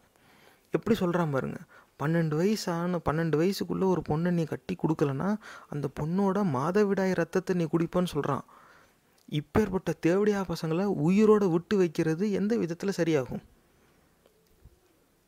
நேர்களை சிந்திச்சு பார்க்க வேண்டிய ஒரு விஷயம். இப்படி ஒரு அயோக்கியத்தனத்தை ஒருத்தன் உட்காந்து எழுதி அதை பிரசுரித்து அதை ஒரு பிரச்சாரமாக நடத்தி ஆண்டு அனுபவித்து வாழ்ந்து செத்துருக்கான். இதுதான் நடந்திருக்கு. இந்த மாதிரி பராசர ஸ்மிருதின்னு ஒருத்தன் எழுதுனா அவன் தலையை இழுத்து வச்சு வெட்டிட்டாங்க அப்படின்னாக்கா அது சொரண உள்ள ஒரு இனத்துக்கு அடையாளமாக இருக்கும். வரலாறில் அப்படி ஒரு சம்பவம் இருந்துச்சுனாக்கா ஆமாம், அவன் அசிங்கத்தை எழுதுனா, அசிங்கத்தை பிரச்சாரம் பண்ணுனா, பொதுமக்களுக்கு அந்த அசிங்கம் பிடிக்கல, இழுத்து வச்சு வெட்டினாங்க அப்படின்னு இருக்கும். ஆனால் அது நடக்கலை. அந்த அசிங்கத்தை உள்ளடக்கமாக கொண்ட ஒரு சிந்தனையை இன்றைக்கும் சாமின்னு நம்பி கும்பிட்டுக்கிட்டு இருக்கு. இது எவ்வளோ கேவலமான ஒரு விஷயம். ஒரு பொண்ணை 12 வயசுக்கு மேலே கல்யாணம் பண்ணி கொடுக்கணுங்கிறான். இதனால தான் அந்த பரிபாலன வேத சபா இப்படி ஒரு கூட்டம் இருக்குதுல்ல, அந்த அயோக்கிய கூட்டம் அந்த பேனர் தொங்க வச்சுட்டு மைக்கில் பேசிக்கிட்டு இருக்காங்களே, 8 வயசில் கட்டி கொடுக்கணும்னு ஒருத்தன் சொன்னான். இது யூடியூப் ரூட்டஸோட சேனல்லையும் அந்த காணொலி அவர் விமர்சிச்சிருப்பார். ஏன் இன்னைக்கு தேதியிலேயே அந்த பரப்புரை நடந்துக்கிட்டு இருக்கு? இதெல்லாம் அந்த காலம், அதெல்லாம் போயிடுச்சு, இன்றைக்கி அதெல்லாம் இல்லை அப்படின்னு சொல்கிறாங்கல்ல. சொல்கிறவன் அதிக பேர் யார்? பார்ப்பனராக தான் இருக்கான். அப்புறம் பார்ப்பனரை திட்டாமல் அவங்களுக்கு புலிட்சர் ப்ரைஸாக கொடுப்பாங்க. இது என்ன பிச்சைக்காரத்தனம் இது? 12 வயசுக்கு முன்னால் ஒரு பெண்ணை கட்டி கொடுக்கலன்னா அந்த பெண்ணுடைய கார்டியன்ஸ் அண்ட் ஃபோர் ஃபாதர்ஸ் அவங்க அந்த பெண்ணுடைய மாதவிடாய் ரத்தத்தை குடிப்பாங்கங்கிறாங்க. இது பெண்களுக்கு இது எப்படி தெரியுங்கிறது தெரில. ஆண்களுக்கு இது ஒரு கொச்சையான விஷயமா தெரியறதுக்கு வாய்ப்பாக இல்லையா? சிந்திச்சு பார்க்க வேண்டிய ஒரு விஷயம். யாருக்காக இருந்தாலும் மாதவிடாயில் வர ரத்தத்தை குடிக்கிறது எப்படி ஏற்புடையதாக இருக்கும்? அப்போ அதுவே ஒரு வெறுப்புணர்வை தூண்டுது. மாதவிடாய்ங்கிறது அசிங்கம் கிடையாது. அது ஒரு இயற்கையாக நடக்க ஒரு நேச்சுரல் ப்ராசஸ், அவ்வளவுதான். பருவம் அடைஞ்ச பெண் எல்லாருக்கும் இருக்கும். உங்கள் அம்மாவுக்கும் மெனோபாஸுக்கு முன்னால் அது வந்துக்கிட்டு தான் இருந்துச்சு. எங்கள் அம்மாவுக்கும் அப்படி தான் இருந்துச்சு. நம்ம கூட பிறந்த அக்கா தங்கச்சிங்களுக்கும் அப்படி தான் இருக்குது. இது எல்லா பெண்களுக்கும் இருக்கிறது தான். மனித இனம்னு கிடையாது. இதே மாதிரி பாலூட்டி இனத்தில் எல்லா அந்த பெண் இனத்துக்கும் இப்படி தான் இருக்கும். இதில் அசிங்கமே கிடையாது. ஆனால் அந்த மாதவிட ரத்தத்தை குடிப்பாங்கன்னு போட்டிருக்கான் பாருங்கள். ஒரு தண்டனையாக அதை குறிக்க வேண்டிய அவசியம் என்ன? இதனால தான் அந்த பெண்களுடைய மாதவிடாய்ங்கிறது ஒரு அசிங்கமான விஷயமா இன்றைக்கி நம்ம சமுதாயத்தில் சித்தரிக்கப்படுது. கடையில் போய் சானிட்டரி நாப்கின் வாங்கினா கவரில் சுற்றி தான் கொடுக்குறான். ஏன்? அதான் பேக்கெட்டில் தானே வருது, அது அப்படியே கொடுக்க வேண்டியதானே. அது இப்படி வெளில எல்லாருக்கும் தெரிஞ்சாப்புல எடுத்துகிட்டு போனால் அது அசிங்கமாக. இன்றைக்கி தேதியில் அந்த முட்டாள்தனத்துக்கு காரணம் அடிப்படை இதுதான் நேர்களே. இங்கேருந்து தான் இது ஆரம்பிக்குது. மாதவிடாயில் வர ரத்தத்தை அவன் குடிக்கணும். இது ஏன்டா அப்படின்னா அது ஒரு தண்டனையா? எதுக்கடா தண்டனைனா? ஆமாம், 12 வயசுக்கு முன்னால் அந்த பொண்ணை கட்டி விடணும். 12 வயசு வரைக்கும் பொண்ணை கட்டி கொடுக்காமல் வச்சுருந்தான்னா அவன் தான் பொறுப்பு. அந்த பொண்ணோட மாதவிடாய் ரத்தத்தை அவன் குடிப்பான். இந்த மாதிரி எழுதி வச்சாவே அந்த பெண்களை இவங்க ஒரு காட்சி பொருள்னு இல்லை, ஒரு பொம்மையாக கூட மதிச்சிருக்க மாட்டான். அவங்க நிஜமாவே அவங்கள சக மனிதர்களாக இவங்க பார்த்துருப்பாங்களாங்கிறது பெரிய சந்தேகம். இப்போ தான் புரியுது ஏன் நம்ம சமுதாயத்தில் அப்படி பெண்ணடிமைத்தனம் அந்த காலத்தில் அப்படி இருந்திருக்குன்னு. அதோடைய வெளிப்பாடு தான் இன்றைக்கும். கடையில் போய் எத்தனை குடும்பத்தில் ஆண்கள் தன் குடும்பத்தை சேர்ந்த பெண்களுக்காக அந்த சானிட்டரி நாப்கின் வெளிப்படையாக வாங்கிட்டு வராங்க. கடைக்கு போனாவே நிறைய நேரத்தில் அந்த மாதிரி இருக்குது. அவங்க நம்ம வேண்டான்னு சொல்லி தான் வாங்கிட்டு, நம்ம வேண்டான்னு சொல்லலைனாலுமே அது முதல்ல எடுத்து ஒரு கவரில் வச்சு பேப்பரில் சுற்றுறான். அந்த சானிட்டரி நாப்கின்னு வெள்ளை யாருக்கும் தெரியக்கூடாதான். அதுக்கப்புறமா அதுக்குன்னு ஒரு கருப்பு கவர் வச்சுருப்பான். பெரும்பாலும் அதிகமாக கருப்பு கவர் கறிக்கடையில் தான் இருக்கும். இன்னைக்கு தேதியிலையும் இந்த மாதவிடாய்ங்கிற ஒரு விஷயத்த வெளிப்படையாக பேசவே தயங்குற நிலையில் எல்லாரையும் தள்ளி வச்சுருக்காங்க. காரணம் என்னென்னா, அன்னைக்கு தேதியிலே இந்த மாதவிடாய்ங்கிறத ஒரு கொச்சையான தண்டனையோடு சம்மந்தப்படுத்தி தான் எழுதியிருக்காங்க. அதோடைய வெளிப்பாடு தான் இது. நேரில் இது இன்னைக்கு தேதியில் யாரும் பராசர ஸ்மிருதிங்கிறதுக்காகலாம் இப்படி செய்யலை. ஆனால் இது எங்கேருந்து ஆரம்பிச்சிருக்குங்கிறது நமக்கு தெரியுது. இது இல்லை, இதுக்கு முன்னாடி வேறு நூல்லையும் இப்படி எழுதிட்டாங்க, அதனால தான் இன்றைக்கி எல்லோரும் இப்படி இருக்காங்க அப்படின்னு யாருக்காவது ஏதாவது தோணுதா? அப்படின்னாக்கா அந்த நூலை நீங்கள் எடுத்துக்கட்டி சொல்லுங்கள். யார் உங்களை தடுத்தா? வேறு ஒரு நூல் இப்படி இருக்குது, அது சமஸ்கிருதத்தில் இல்லை, அது வேறு மதத்தை சார்ந்தது, அதில் இவ்வளோ கேவலமாக எழுதியிருக்கு, இந்தா பாரு அப்படின்னு காட்டணும்னு நினச்சேன்னா காட்டுங்க. உங்களை யார் தடுத்தா? ஆனால் அதை ஒன்றும் காட்ட மாட்டான். காரணம் என்னென்னா, அப்படி எதுவும் இல்லை, இந்த அளவுக்கு கேவலமாக எதுவுமே இல்லை. பெண்களை சிறு வயதில் கல்யாணம் பண்ணி கொடுக்கணும்னு முடிவு பண்ணிக்கிட்டாங்க. இவங்க இஷ்டத்துக்கு அதை அப்படி நடக்கணுங்கிறதுக்காக இந்த மாதிரியான கோட்பாடுகளில் இவங்க எழுதி வச்சுக்கிட்டாங்க. அதில் எப்படி ஒரு அச்சத்தை உருவாக்குறான் பாருங்கள். அருவருப்பின் மூலமாக ஒரு அச்சத்தை உருவாக்குறான். 12 வயசுக்குள்ளே ஒரு பொண்ணை கட்டி கொடுக்கலன்னா அந்த பெண்ணுடைய பெற்றோர்களும் முன்னோர்களும் அந்த பெண்ணோட மாதவிடாய் ரத்தத்தை குடிப்பாங்களாம். அப்போ அந்த பெண்ணை எப்படியாவது தள்ளி விடணுன்னு தான் நான் நினைப்பான். இப்போ புரியுதா நேர்களே ஏன் அந்த சைல்டு மேரேஜுங்கிறது நம்ம சமுதாயத்தில் பல ஆண்டுகளாக இருந்துச்சு அப்படிங்கிறத சிந்திச்சு பார்க்க வேண்டிய ஒரு விஷயம். எத்தனையோ பேர் போராடி அதில் மீண்டு கொண்டு வந்திருக்காங்க. ஆனால் இன்றைக்கி தேதியிலையும் பெண்களுக்கு சம உரிமை இருக்கான்னாக்கா அப்படி இல்லைன்னு தான் சொல்லணும். ஆனால் அது காரணம் என்னென்னா, இந்த மாதிரியான கோட்பாடுகளை வந்து மதத்தில் வச்சு, ஏன்னா ஒட்டுமொத்த சமுதாயமும் ஒரு விஷயத்தை செய்யுது அப்படின்னாக்கா பெரும்பான்மை மக்கள் வந்து இந்த சாமி கும்பிட்றதுங்கிற அசிங்கத்தில் முங்கியிருக்காங்க. அந்த அசிங்கத்தில் இதுவும் தான் உள்ளடக்கம். அப்போ நம்ம தகர்க்காத வரைக்கும் அந்த அசிங்கத்துடைய தாக்கம் நம்ம மேலே இருந்தபடியே தானே இருக்கும். சிந்திச்சு பார்க்க வேண்டிய ஒரு விஷயம். அடுத்து பார்ப்போம். மாசி மாசி ரஜஸ்தஸ்யாக பிபந்தி பிதரக ஸ்வயம் மாதா சைவ பிதா சைவ ஜேஷ்டோ பிராத்தா தத்தைவச்ச. என்னடா சொல்கிறான்? என்ன, the mother and the father and likewise the eldest brother, all these 3 relatives will go to hell if before menstruation they neglect to marry the girl. அடடா, இப்போ இது வந்து அதே அசிங்கத்தை கொஞ்சம் டீசெண்டாக அப்படி சொல்கிறாங்களாம். எப்படின்னாக்க, ஒரு பெண் பருவமடைகிறதுக்கு முன் அந்த பெண்ணை கல்யாணம் பண்ணி தரலனா பெண்ணுடைய தாய், தந்தை, மூத்த சகோதரன் 3 பேரும் வந்து நரகத்துக்கு போவாங்களாம். அப்போ குழந்தை திருமணத்தை எப்படியாவது செயல்படுத்தி ஆகணும்னு முடிவு பண்ணிக்கிட்டான். சரி, அந்த முடிவை தான் வந்து இந்த மாதிரியான கோட்பாடுகளில் வைக்கிறான். நேர்களை இது எப்படி புரிஞ்சுக்கிறது அப்படின்னா, இந்த சட்டம் எழுதுகிறவங்க இருப்பாங்க, அந்த பாலிசி மேக்கிங் ரெகுலேஷன்ஸ் இதை எழுதுகிறவங்கலாம் வந்து என்ன நடக்கணும்னு நினைப்பாங்களோ அதுக்கு என்ன அடிப்படை சிந்தனையோ அதை தான் எழுதுவாங்க. இவன் வந்து பெண்கள் எல்லாம் பருவமடைகிறதுக்கு மேலே கட்டி கொடுத்துருமா, பச்சை பிள்ளைங்களை போய் கல்யாணம் பண்ணி கொடுத்துருவோன்னு நினச்சிருக்கான். இந்த கேன புண்டைங்க தான் வந்து முன்னோர்களா? இவங்களாம் வந்து அறிவார்ந்த மக்களா? மகா Periva the sages and the rishis of the culture of the, வாயில் வருது நல்லா வகை வகையாக இப்படி தான் சொல்லிக்கிட்டு இருப்பாங்க. ஆனால் அந்த sages of the rishis of the அவனுங்களுடைய அயோக்கியத்தனை என்னன்னு பாருங்க. இதுதான் எழுதி வச்சுருக்காங்க. இவனுங்களா ஒரு மொழியை உருவாக்கி அந்த மொழியில் ஆக்கப்பூர்வமாக சமுதாயத்துக்கு உதவுற மாதிரி என்ன மயிர் எழுதி வச்சுருக்காங்க? ஒரு மயிர் எழுதி வைக்கல, இந்த கொடுமையை தான் எழுதி வச்சுருக்காங்க. என்ன, ஒன்று 12 வயசுக்கு முன்னால் கல்யாணம் பண்ணி கொடுக்கலன்னா மாதவிடாய் ரத்தத்தை குடிக்கணும், இல்லாட்டினா மாதவிடாய் வர்றதுக்கு முன்னால் கல்யாணம் பண்ணி கொடுக்கலன்னா தாய், தந்தை, சகோதரன் வந்து நரகத்துக்கு போகணும். இன்றைக்கி தேதியிலையும் வேறு ஜாதியில் கல்யாணம் பண்ணுறதா இருந்தால் முதல்ல துள்ளி வெட்ட போகிறது யார்? நேரில் விசாரிச்சு பாருங்கள். நான் சொல்கிறேங்கிறது நீங்கள் நம்பாதீங்க. இந்த மாதிரியான கோட்பாடுகள் அன்னைக்கே எழுதி வச்சது தான்.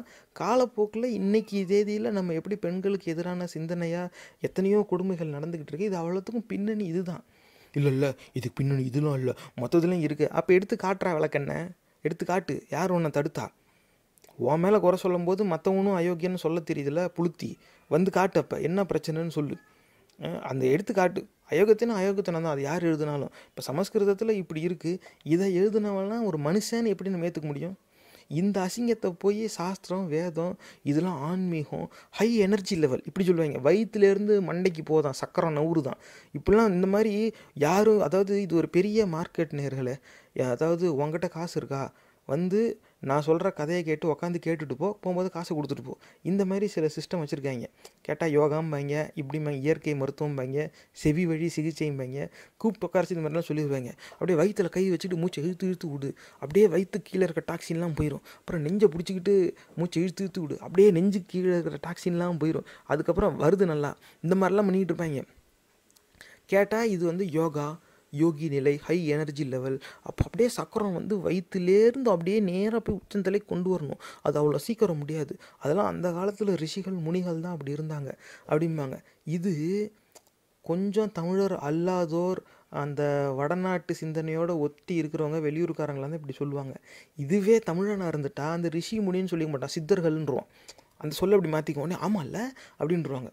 அந்த சித்தர்கள்லாம் பின்ன இப்படி தான் இருந்தாங்க. எப்படி 200-300 வருஷம் வாழ்ந்தாங்க? ஏன்டா 200-300 வருஷம் வாழ்ந்தான்? அன்னைக்கு இல்லாத நோயாடா?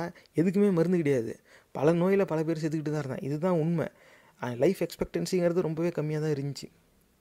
ஆனால் அதை வந்து ஒரு பெரிய விஷயமா வந்து இவங்ககிட்ட சொல்லி இந்த மாதிரி ஏமாத்துகிற ஒரு குரூப் இருக்குது. இதே மாதிரி வந்து பல்வேறு விதமான குரூப்பு பல்வேறு காலகட்டங்களில் நம்ம சமுதாயத்தை வந்து அழிச்சிக்கிட்டு தான் இருந்தாங்க. அதில் பல குரூப் வந்து இந்த மாதிரியான கோட்பாடுகள் எடுத்து பேச ஆரம்பிச்சிட்டாங்க. இப்போ இன்றைக்கி நம்ம காணொலி நம்ம இப்போ மற்ற பதிவுலலாம் போடலையா, எவ்வளோ அசிங்கமாக உட்காந்து பேசுகிறாங்க அப்படின்னு. அதுக்கான அடிப்படை எங்கேருந்து ஆரம்பிக்குதுன்னா இந்த இருக்குது. இதுதான் 12 வயசுக்கு முன்னால் பொண்ணை கல்யாணம் பண்ணி கொடுக்கணும், இல்லை மாதவிடாய் வர்றதுக்கு முன்னால் பருவம் அடைகிறதுக்கு முன்னால் கல்யாணம் பண்ணி கொடுக்கணும். அப்படி இல்லாட்டினாக்கா தாய், தந்தை, சகோதரன் வந்து நரகத்துக்கு போவாங்களாம். அப்புறம் எப்படி பொம்பளை பிள்ளையே ஒரு பிள்ளையாக இவங்க இந்த சமுதாயம் பார்க்க பழகும்? இன்றைக்கி தேதியில் வந்து அவங்க வந்து பெண் விடுதலை வேணும், பெண்ணியம், நம்ம வந்து பெண்களுக்கு சம உரிமை தரணும், இதெல்லாம் வந்து இவ்வளோ பேசுகிறாங்களே. அந்த உரிமை பறி போகிறதுக்கான காரணம் என்ன? எது அதுக்கான அடிப்படை காரணம்? எங்கேருந்து அந்த பிரச்சனை வந்துச்சு?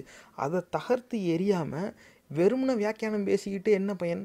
இந்த அசிங்கத்தினால தான் இவ்வளோ நடந்திருக்கு. இந்த அசிங்கத்தை வந்து அப்படியே ஜென்டிலாக இந்த சாமி கும்பிட்றவங்ககிட்ட இதெல்லாம் பேசினேன்னு வைங்களேன், அப்படியே முகத்தை அப்படியே அந்த பக்கம் திருப்புவான். அதை பற்றி பேச மாட்டான். கேட்டால் அதெல்லாம் அவங்க உங்ககிட்ட பேச மாட்டாங்களாம். ஒரு பெரிய தராதரம் பார்ப்பாங்க. அந்த விளக்கெண்ணங்களுக்கு இந்த உண்மை தெரியாது. இந்த உண்மையை அவங்கக்கிட்ட கொண்டு போய் சேர்க்க வேண்டியது நம்ம கடமை. ஏன்னா பிடிச்சாலும் பிடிக்காட்டியும் நம்மளும் அந்த விளக்கெண்ணையோட இதே இனத்தில் தான் பிறந்திருக்கோம். அதனால் நம்ம வாழ்ந்தால் எல்லோரும் ஒன்றா வாழ்வோம், ஒன்றா வளருவோம். அப்படி இல்லாட்டினாக்கா நம்ம எல்லாருமே அழிஞ்சு தான் போவோம். இப்போ அழிவை நோக்கி தான் நம்ம போய்கிட்டு இருக்கோம். அதுலேருந்து மீண்டு வரணும்னா இந்த மாதிரி அசிங்கத்தை நம்ம எல்லோரும் ஒன்றா நிராகரித்தே தீரணும். இது நிலை எந்த மதமாக இருந்தாலும். என் கண்ணுக்கு இந்த பராசர ஸ்மிருதி படுது காட்டுறேன், உங்கள் கண்ணுக்கு வேறு மதத்தில் பட்டால் நீங்களும் காட்டுங்க, உங்களை யார் தடுத்தா? ஆனால் எவனும் செய்ய மாட்டான். இதை குறை சொல்கிறவன் இருப்பான், இந்த எதிர்முட்டு கொடுக்குறவன், வலதுசாரி சிந்தனையாளர், அதை நெத்தியில் போட்டு கையில் கட்டு, அந்த பிச்சைக்காரக்க போதிங்க, அவனுங்க பூரா இப்படி பதில் மட்டும் ஏதாவது சொல்லுவாங்களே தவிர ஆதாரம் எவனும் எடுத்து காட்டவே மாட்டான். அதையும் வாயால் தான் சொல்லுவேன். இப்போ நான் எடுத்து காமிச்சிட்டேன். இப்போ இதில் என்னென்னா, நான் சொல்கிற இந்த பொருள் தான் நீங்கள் ஏற்றுக்கணும்னு அவசியமே கிடையாது. உங்கள்கிட்ட இந்த யூடியூப்பில் இதை வந்து பாட்காஸ்ட்டில் கேட்குறவங்களுக்கு கண்ணுக்கு தெரியாமல் இருக்கலாம். ஆனால் இது சும்மா சிந்தனைகள்ங்கிற யூடியூப் சேனலில் இது வருது. அதில் இந்த ஸ்க்ரீன்ஷாட் வரும், நீங்கள் பார்த்துக்கோங்க. நான் சொல்கிறது தான் நம்பணும்னு இல்லை. இதை எழுதினவனும் இந்த மொழிபெயர்ப்பு செஞ்சவனுமே உள்ளூர்காரன் தான்.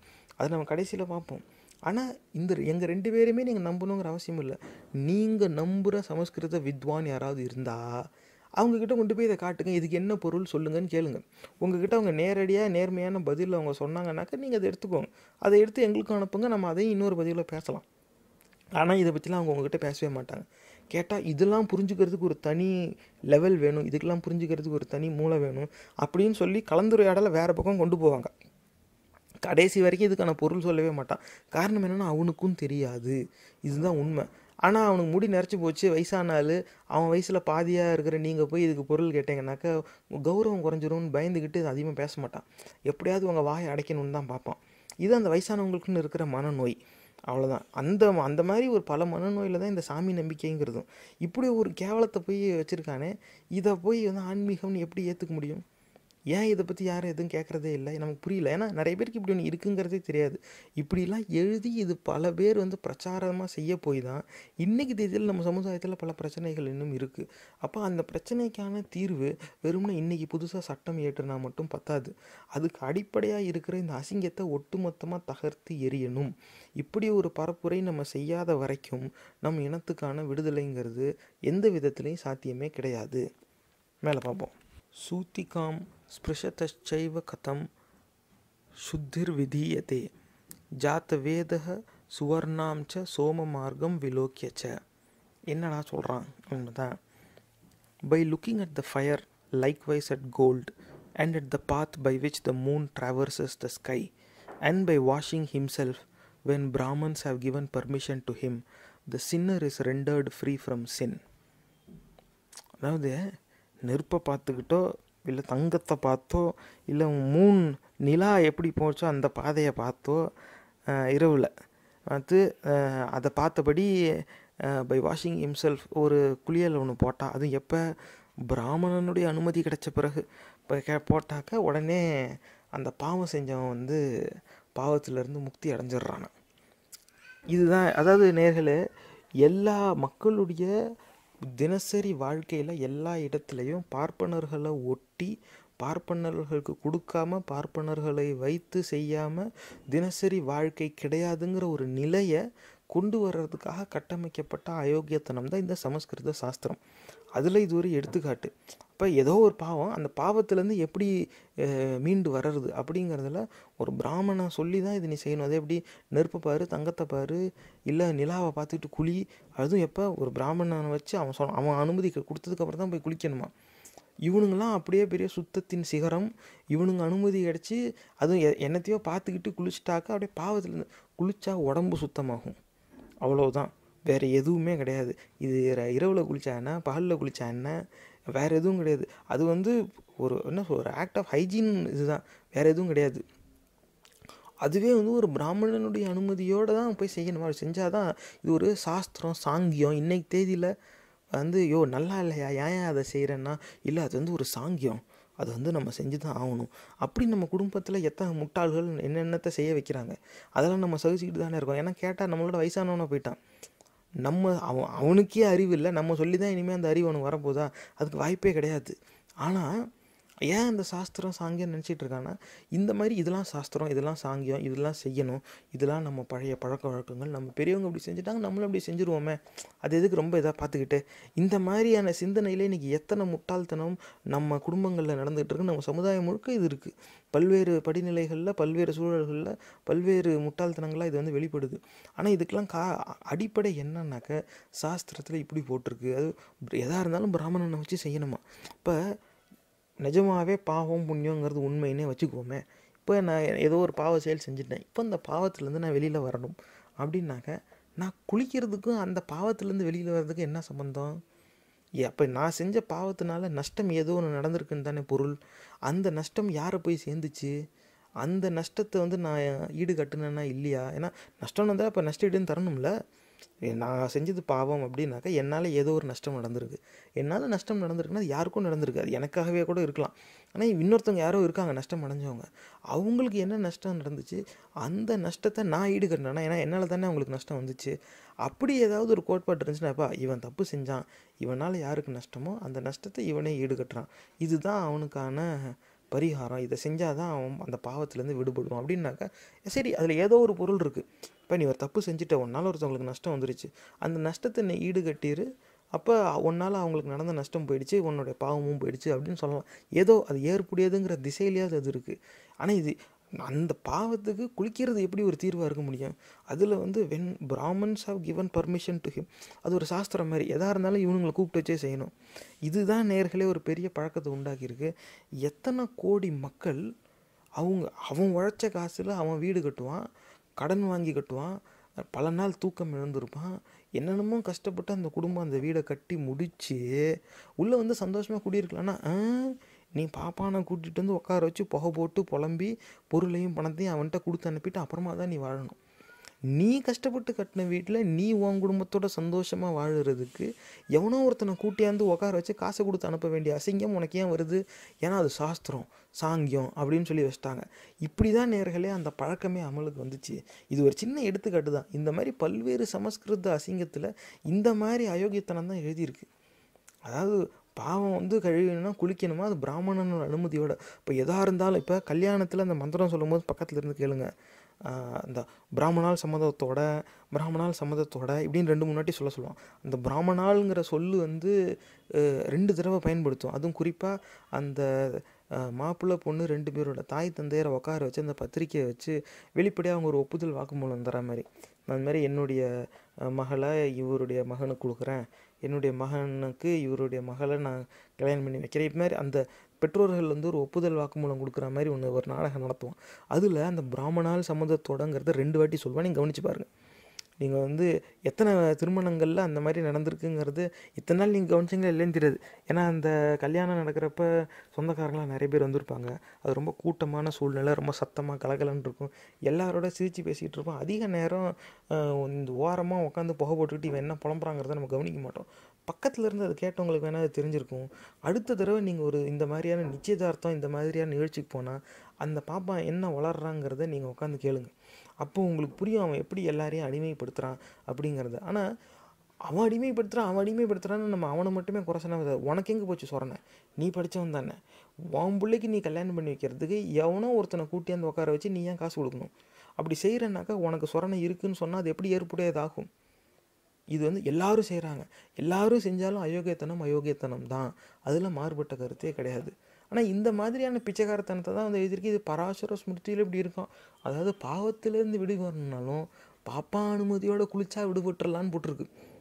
மேலே பார்ப்போம். புரா மாத்திரே நாம் சன்ஸ்பிருஷ்டம் சுத்தியதேய யுபலேகனைஹ கவாகிராத்தானி கான்சியானி சர்வகா கோபஹதானி ச. என்ன நான் சொல்கிறேன் அப்படின்னு பார்த்தா, bronze vessels smelt by a cow or polluted by a dog or a crow, or if a shudra has made them unclean by eating of them, are rendered pure when they have been 10 times rubbed with ashes. அதாவது வெண்கல பாத்திரத்தை ஒரு மாடு மோந்து பார்த்துட்டாவோ, இல்லை அதை ஒரு நாயோ காக்காவோ அசிங்கப்படுத்திட்டாவோ, இல்லை அதை ஒரு சூத்திரன் அதில் சாப்பிட்டு அதை அசிங்கப்படுத்திட்டாவோ, அதை 10 தடவை சாம்பல் போட்டு கழுவணுமா. அப்போ தான் அது சுத்தமாகுமா. நேர்களே, இது சூத்திரர்களை எப்படி அடிமைப்படுத்தி எப்படி அவங்கள வஞ்சிக்கணும் அப்படிங்கிறதுக்கு பல்வேறு எடுத்துக்காட்டுகள் மூலமாக இது சூத்திரர்கள்னு சொல்கிறது இவன் மனிதர்களை வேறுபடுத்த தான் அந்த பெயரை பயன்படுத்துகிறான். ஆனால் அப்படி மனிதர்களில் பேதம் கற்பிக்கிற அந்த ஒரு சின்ன சொல்ல கூட எப்படி சொல்கிறான்னா, மிருகங்களோட ஒப்பிடுறான். ஒரு வெண்கல பாத்திரத்தில் ஒரு மாடு மோந்து பார்த்துருச்சுன்னா, இல்லைன்னா polluted by a talk R a grow, அதில் தான் நாயோ, அதாவது ஒரு மிருகம் மோந்து பார்த்தாவோ, இல்லை ஒரு மிருகம் ஒரு பாத்திரத்தில் அசிங்கம் பண்ணினாவோ, அது அசுத்தம் ஆகிடுது. அதை கழுவணும், கழுவி பயன்படுத்தலாம். அந்த அசுத்தத்தோட ஒரு சூத்ரன் அதே பாத்திரத்தில் உணவு இருந்துறத இவன் ஒப்பிடுறான். எப்பேற்பட்ட அயோக்கியத்தனம்! இது எப்படி ஏற்புடையதாக இருக்க முடியும்? இதை எழுதி ஒருத்த செஞ்சுருக்கான்னாக்கா, இந்த அசிங்கத்துக்கு காரணம் என்னென்னா, இவனுங்களுக்குலாம் இதை எழுதின நேரத்தில் எடிட்டோரியல் போர்டு அப்படிலாம் எதுவும் கிடையாது. அவன் நினச்சதை எழுதிக்கிட்டான். அவன் எழுதுனதெல்லாம் ஒரு பெரிய விஷயங்கிற மாதிரி அவனே சொல்லிக்கிட்டான். நம்ம ஆளுங்க நம்பி கொண்டு போய் அவன் தட்டில் காசை போட்டு வந்திருக்காங்க. இப்படி தான் அடிமையாயிருக்கு. அப்போ சூத்திரர்கள் இன்றைக்கி தேதியில் நேர்களே, நம்ம குடும்பங்களில் இந்த சமுதாயத்தில் எத்தனை இடத்துல பார்க்குறோம். தனியாக இரட்டை குவளை திட்டங்கிறது இன்றைக்கி அமலில் இருக்குதுல்ல, எத்தனையோ கிராமங்களில் இருக்குது. நம்ம போனால் ஒரு மாதிரி கொடுக்குறான், இன்னொருத்தன் வந்தால் வேறு கோலையில் கொடுக்குறான். எப்படிரா அவன் மட்டும் உனக்கு தாழ்ந்து போயிட்டான்னாக்கா, அதெல்லாம் அப்படி தாங்க, ஊரோட ஒத்து வாழணும் அப்படிமா. இது எனக்கு தெரிஞ்சவங்க நிறைய பேர் பல்வேறு இடத்துல இதை நேரடியாக பார்த்துருக்காங்க. அவங்க சொல்கிறாங்க, இன்னமும் இந்த மாதிரி இரட்டை கூலை திட்டம் அமலில் தான் இருக்குது நிறையா இடத்துல அப்படின்னு வச்சுருக்காங்க. இந்த மாதிரி நிறையா இருக்குது. அதுவும் எனக்கு தெரிஞ்ச ஒருத்தர்லாம் இப்படியே சொல்லியிருக்காரு. அவர் பார்ப்பன சமுதாயத்தை சேர்ந்த ஒரு பெண்ணை தான் காதலிச்சு திருமணம் செஞ்சுக்கிட்டாரு. அவர் முதல்ல அவங்களுடைய காதல் திருமணத்துக்கு அந்த பெண் வீட்டார் மறுத்துருக்காங்க. அப்போ சரி நீ பையனை கூட்டிகிட்டு வா பார்க்கணும் அப்படின்னு சொல்லியிருக்காங்க.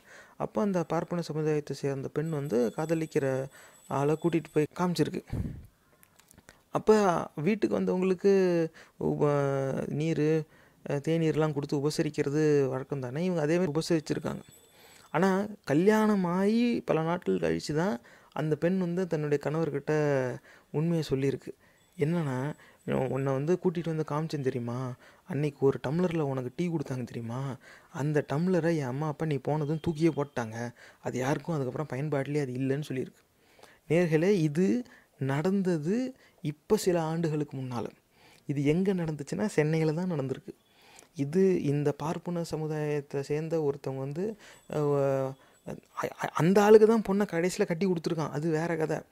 ஆனால் தான் பொண்ணு காதலிக்கிறேன்னு சொல்லி கூட்டிகிட்டு வந்த பையன் அவன் பார்ப்பனர் இல்லைங்கிறதுனாலேயே அவனுக்கு தேநீர் கொடுத்த குவளையை தூக்கி போட்டிருக்கு. இவனுங்கெல்லாம் படித்த அறிவாளிங்கன்னு சொன்னால் எப்படி ஏற்புடையதாகும்? ஏன்னா யாருக்கு அது நடந்துச்சோ அவர் எனக்கு நெருங்கிய நண்பர். அவர் என்கிட்ட சொல்கிறார், இந்த மாதிரிலாம் இருந்துச்சுங்க, நான் முதல்ல என் ஒய்ஃப் வீட்டில் என்னை கட்டி கொடுக்க மாட்டேன்னு சொல்லிட்டாங்க, அப்புறமா என்னை கூப்பிட்டு பார்த்து பேசணும்னு சொல்லி கூப்பிட்டாங்க, அவங்க வீட்டுக்கு போயிட்டு வந்தேன், கல்யாணத்துக்கு அப்புறமா தான் என் ஒய்ஃப் சொல்கிறா, நீ அன்னைக்கு உனக்கு டீ கொடுத்தாங்க தெரியுமா, அந்த டம்ளரே அவங்க தூக்கி போட்டாங்க அப்படின்னு.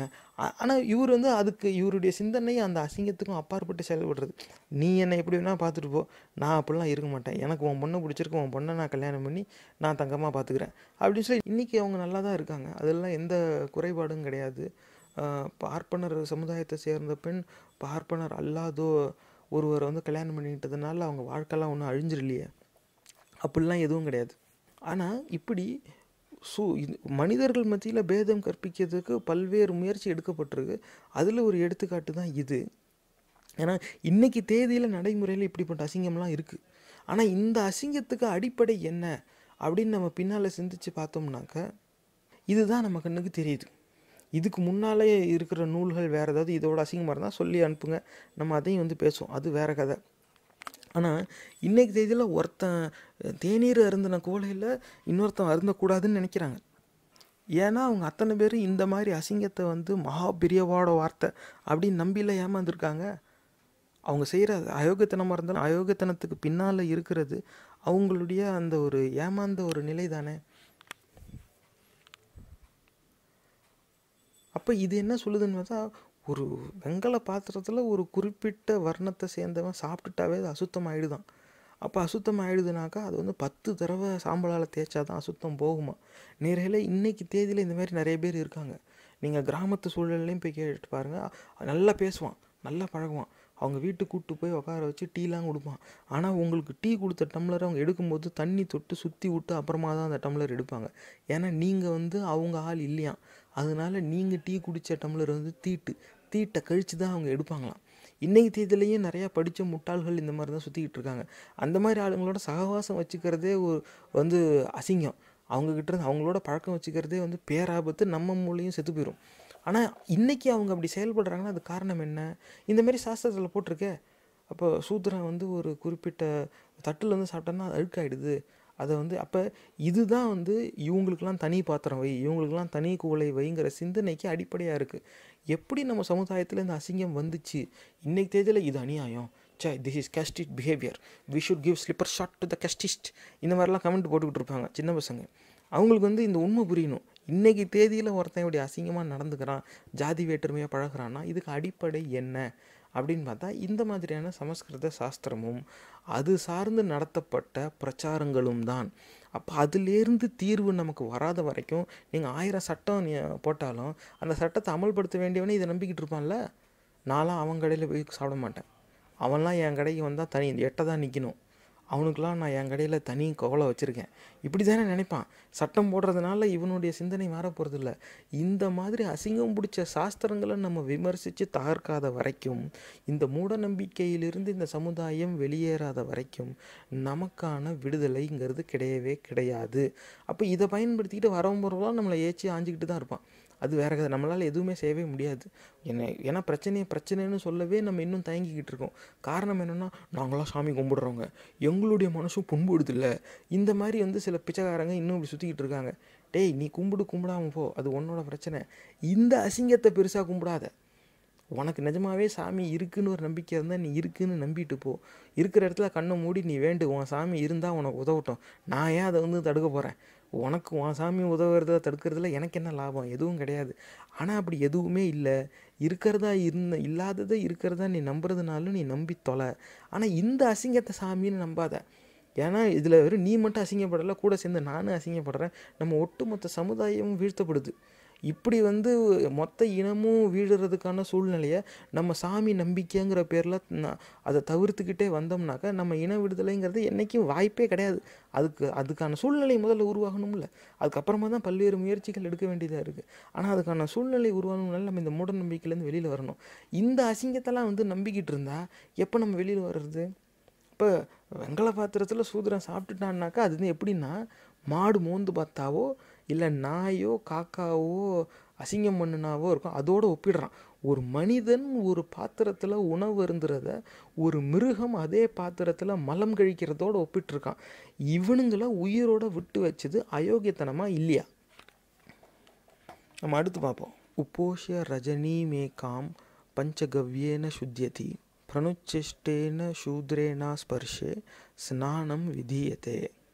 என்னடா சொல்கிறான்னா, if himself unwashed, he is touched by a Shudra, who however is not unwashed. The purification is to wash himself. If an unwashed Shudra touches an unwashed regenerate man, the latter must perform the Prajapatya penance. இப்போ எப்படின்னா, சூத்ரன் வந்து தொட்டுட்டா தீட்டாயிருமா. அதில் வந்து குளிச்ச சூத்ரா தொட்டால் கூட தீட்டான். அதுக்கு ஒரே தீர்வு இவன் குளிச்சாகணுமா. இப்படி சொல்கிறான் பாருங்க. எப்பா, சூத்ரன் வந்து குளிச்சுட்டு கூட வந்திருக்கலாம், ஆனால் அவன் தொட்டால் நீ தீட்டாயிருவ, நீ குளிச்சாதான் அந்த தீட்டு விலகும். அதுலேயும் வந்து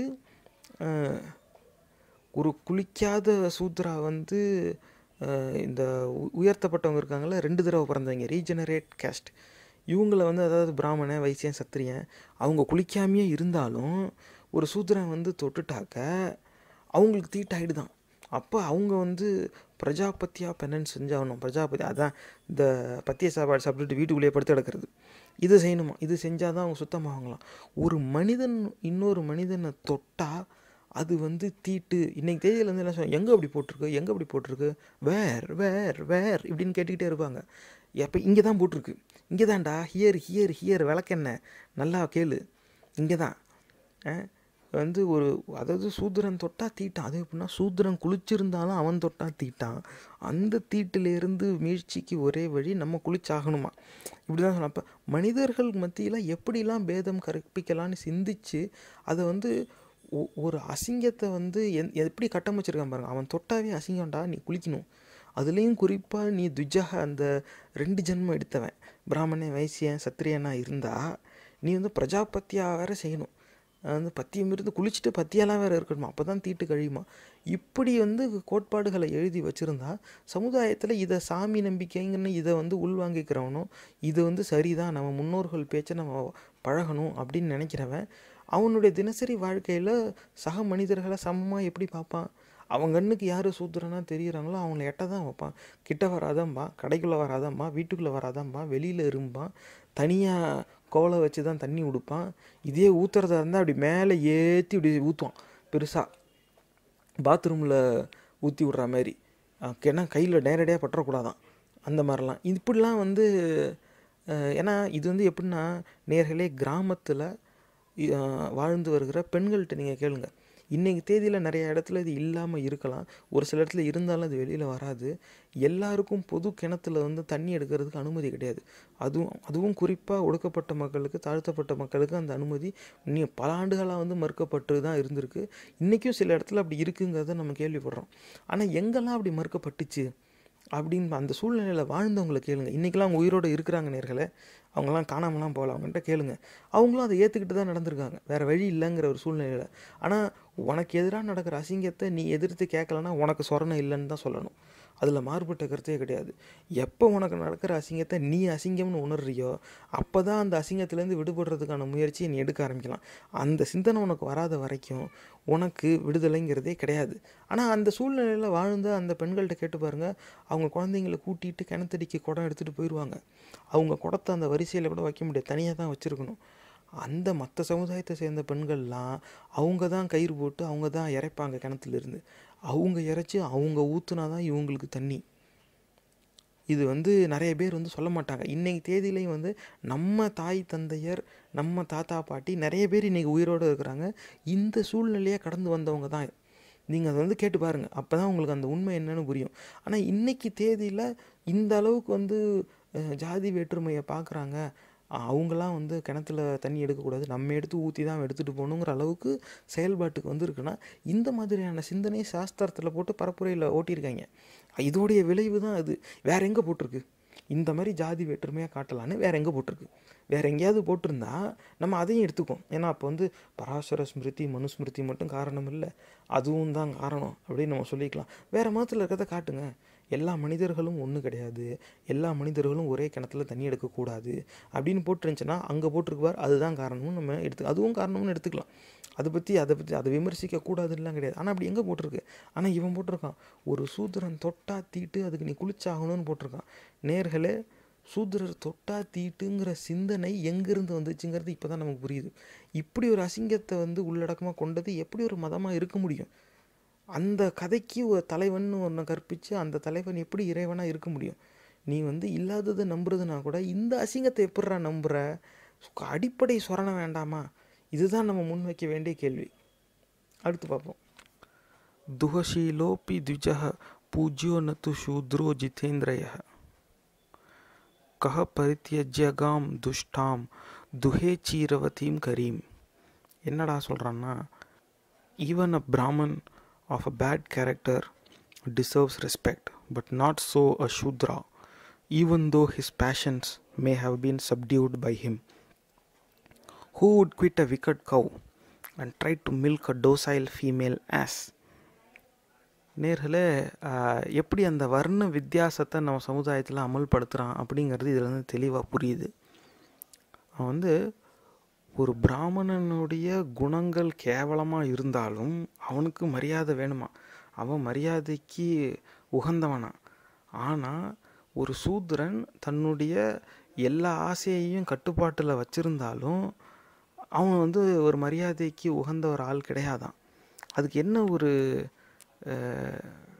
அடிப்படை வாதமாக அவங்க வைக்கிறாங்கன்னா, who would quit a wicked cow and try to milk a docile female ass? அதாவது ஒரு கொடுமையான மாடு இருக்குது. இன்னொன்று வந்து ஒரு அமைதியான கட்டுப்படுத்தக்கூடிய ஒரு பெண் கழுதை இருக்குது. அப்படின்னாக்கா மாடு கொடுமையாக இருந்தாலும் அதை வச்சுக்கலாம். ஆனால் அமைதியாக கட்டுப்படுத்த முடியுதுங்கிறதுக்காக ஒரு கழுதியை வச்சுக்க முடியுமா அப்படிங்கிறான். அப்போ மனிதர்களை எதை எப்படி ஒப்பிடுறான் பாருங்க. சூத்ரான்னு இவனா சொல்லிக்குவான், இவெல்லாம் சூத்ரா அப்படின்னு சொல்லிக்குவான். அந்த சூத்ராங்கிற மனிதர்களை வந்து டோசைல் ஃபீமேல் ஆஸ், அதை கட்டுப்படுத்தக்கூடிய பெண் கழுதைகளாக வச்சுக்குவான்னா, அப்போ வந்து பால் கறக்கணுன்னாக்கா கடுமையாக நடந்துக்கிட்டாலும் ஒரு மாடை தான் வச்சுக்குவான். எவன் கழுதை பாலுக்கு குடிக்க போவான் அப்படிங்கிறத வந்து எடுத்துக்காட்டாக வைக்கிறான். இது எப்பேற்பட்ட அயோக்கியத்தனமான சிந்தனை. இவன் வந்து அதாவது மொதல் இதே சொல்கிறான், Brahmin of a bad character deserves respect. இப்போ பிராமணன் என்ன வேணால் செய்யலாம், ஆனால் அவன் மரியாதைக்கு உகந்தவன். ஆனால் ஒரு சூத்திரன் அவனுடைய ஆசைகள் இச்சைகள் எல்லாத்தையும் கட்டுப்பாட்டில் வச்சாலும் அவனுக்கு மரியாதை கிடையாது. காரணம் என்னென்னா, கொடூரமாக இருந்தாலும் நீ மாடை தானே பாலுக்கு போவ, கழுதுகிட்டியா போவ, அமைதியாக இருக்குங்கிறதுக்காக அப்படிங்கிறான். இப்போ கழுதை பால் குடித்து வளர்கிற கழுதைகள் வந்து இவனுக்கு எந்த விதத்தில் அசிங்கமாக தெரியுதுன்னு தெரியல. ஆனால் இவன் கழுதைகளை வந்து மனிதர்களோடு ஒப்பிடுறான். மிருகங்களோட ஒப்பிட்டு பேதம் கற்பிக்கிற பிச்சைக்காரத்தனத்தை எப்படி நம்ம ஆன்மீகம்னு ஏற்றுக்க முடியும்? இப்போ புரியுதா நேர்களே எதனால இந்த பிராமண திமிர், பார்ப்பன திமிர் அப்படிங்கிறது எங்கேருந்து வருது? இன்னைக்கு தேதியில் எத்தனையோ பேர் இருக்கான், கறி சாப்பிட்ற பிராமணன் எத்தனையோ பேர் இருக்கான், ஜாதி வேறுபாடு இல்லாமல் அதுக்கு அப்பாற்பட்டு சிந்திக்கிற எத்தனையோ பேர் இருக்கான், பூணூல் போடாத பிராமணர்கள் எத்தனையோ பேர் இருக்கான். அவங்களுக்குலாம் அந்த அசிங்கத்தில் விருப்பமே இல்லை. என்னமோ முன்னோர்கள் சொன்னாங்க, பெரியவா சொன்னா, மகா பெரியவா சொன்னான்னு கண்ட அசிங்கத்தையும் கொண்டாந்து என் மேலே திணிக்காதீங்கடா, எனக்கு அதில் விருப்பம் இல்லைன்னு சொல்லி விலகி போனவங்க எத்தனையோ பேர் இருக்காங்க. இனிமேலும் நிறைய பார்ப்பனர்கள் அப்படி விலகி போவாங்க. ஏன்னா அவங்க அந்த ஜாதி அடையாளத்தை விட்டு வெளியில் வந்துட்டவங்க. அவங்களாம் அந்த என் தாய்மொழி தமிழ், என்னால் அதுக்கு மேலே சிந்திக்க முடியாது, இந்த ஜாதி அடையாளம் எனக்கு வேண்டாம் அப்படின்னு சொல்கிறவங்களாம் இருக்காங்க. ஆனால் எத்தனை பேர் இருக்காங்க? நீங்கள் எத்தனை பார்ப்பனர்களை இந்த மாதிரி பேசி கேட்டிருக்கீங்க? நீங்கள் தயவு செஞ்சு இதை விசாரித்து பாருங்கள், வெளியில் கேளுங்க. கடைசி வரைக்கும் அவங்க இந்த இடத்த விட்டு கொடுக்கவே மாட்டாங்க. காரணம் என்னென்னா, இந்த அசிங்கத்தில் அவங்களுக்கு ஒரு லாபம் இருக்குது. என்ன லாபம்னா, மனிதர்கள் மத்தியில் அவங்க உயர்ந்தவங்க மாதிரியும் மற்றவங்களாம் அவங்களுக்கு கீழே இருக்குங்கிற மாதிரியும் ஒரு கதை கட்டமைக்கப்பட்டிருக்கு. அந்த கதை அவனுக்கு நான் ஏன்பா, அதாவது I don't make the rules, I enjoy தம் இப்படி சொல்லுவாங்களா, அந்த அயோக்கியத்தனத்துக்கு எடுத்துக்காட்டு இந்த பார்ப்பன திமிர். அப்போ அந்த பார்ப்பன திமிருக்கு அடிப்படை என்ன அப்படின்னு பார்த்தா, Brahmin of bad character deserves respect but not so சூத்ரா. எதை வச்சுரா அப்போ இவன் சூத்ரான்னு நீ சொல்கிற? பிறப்பால் தான் இவங்க சொல்லிக்கிட்டு இருக்கான். கேட்டால் அந்த நேரத்தில் மட்டும் இது குணங்களின் அடிப்படையில் எப்படி? அப்போ சரி, இப்போ என்னை சூத்ராங்கிற, இப்போ என் குணங்கள் வந்து சரியாயிடுச்சுன்னா நாளைக்கே நான் பிராமணன் ஆகிடுவேன்னா, உன் பொண்ணை என்னை கட்டி விடுப்பியா?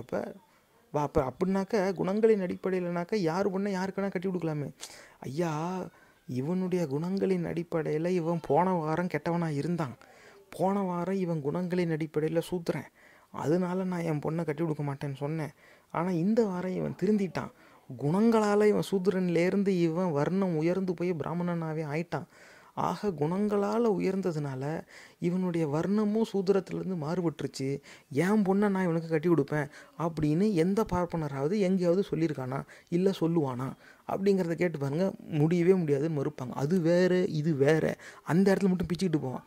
அப்புறம் என்னடா வர்ணங்கிறது குணத்தின் அடிப்படையில்னு சொல்லிகிட்டு இருந்தேங்க. இப்போ குணம்னாக்கா அது மாற்றத்துக்கு உட்பட்டது தானே.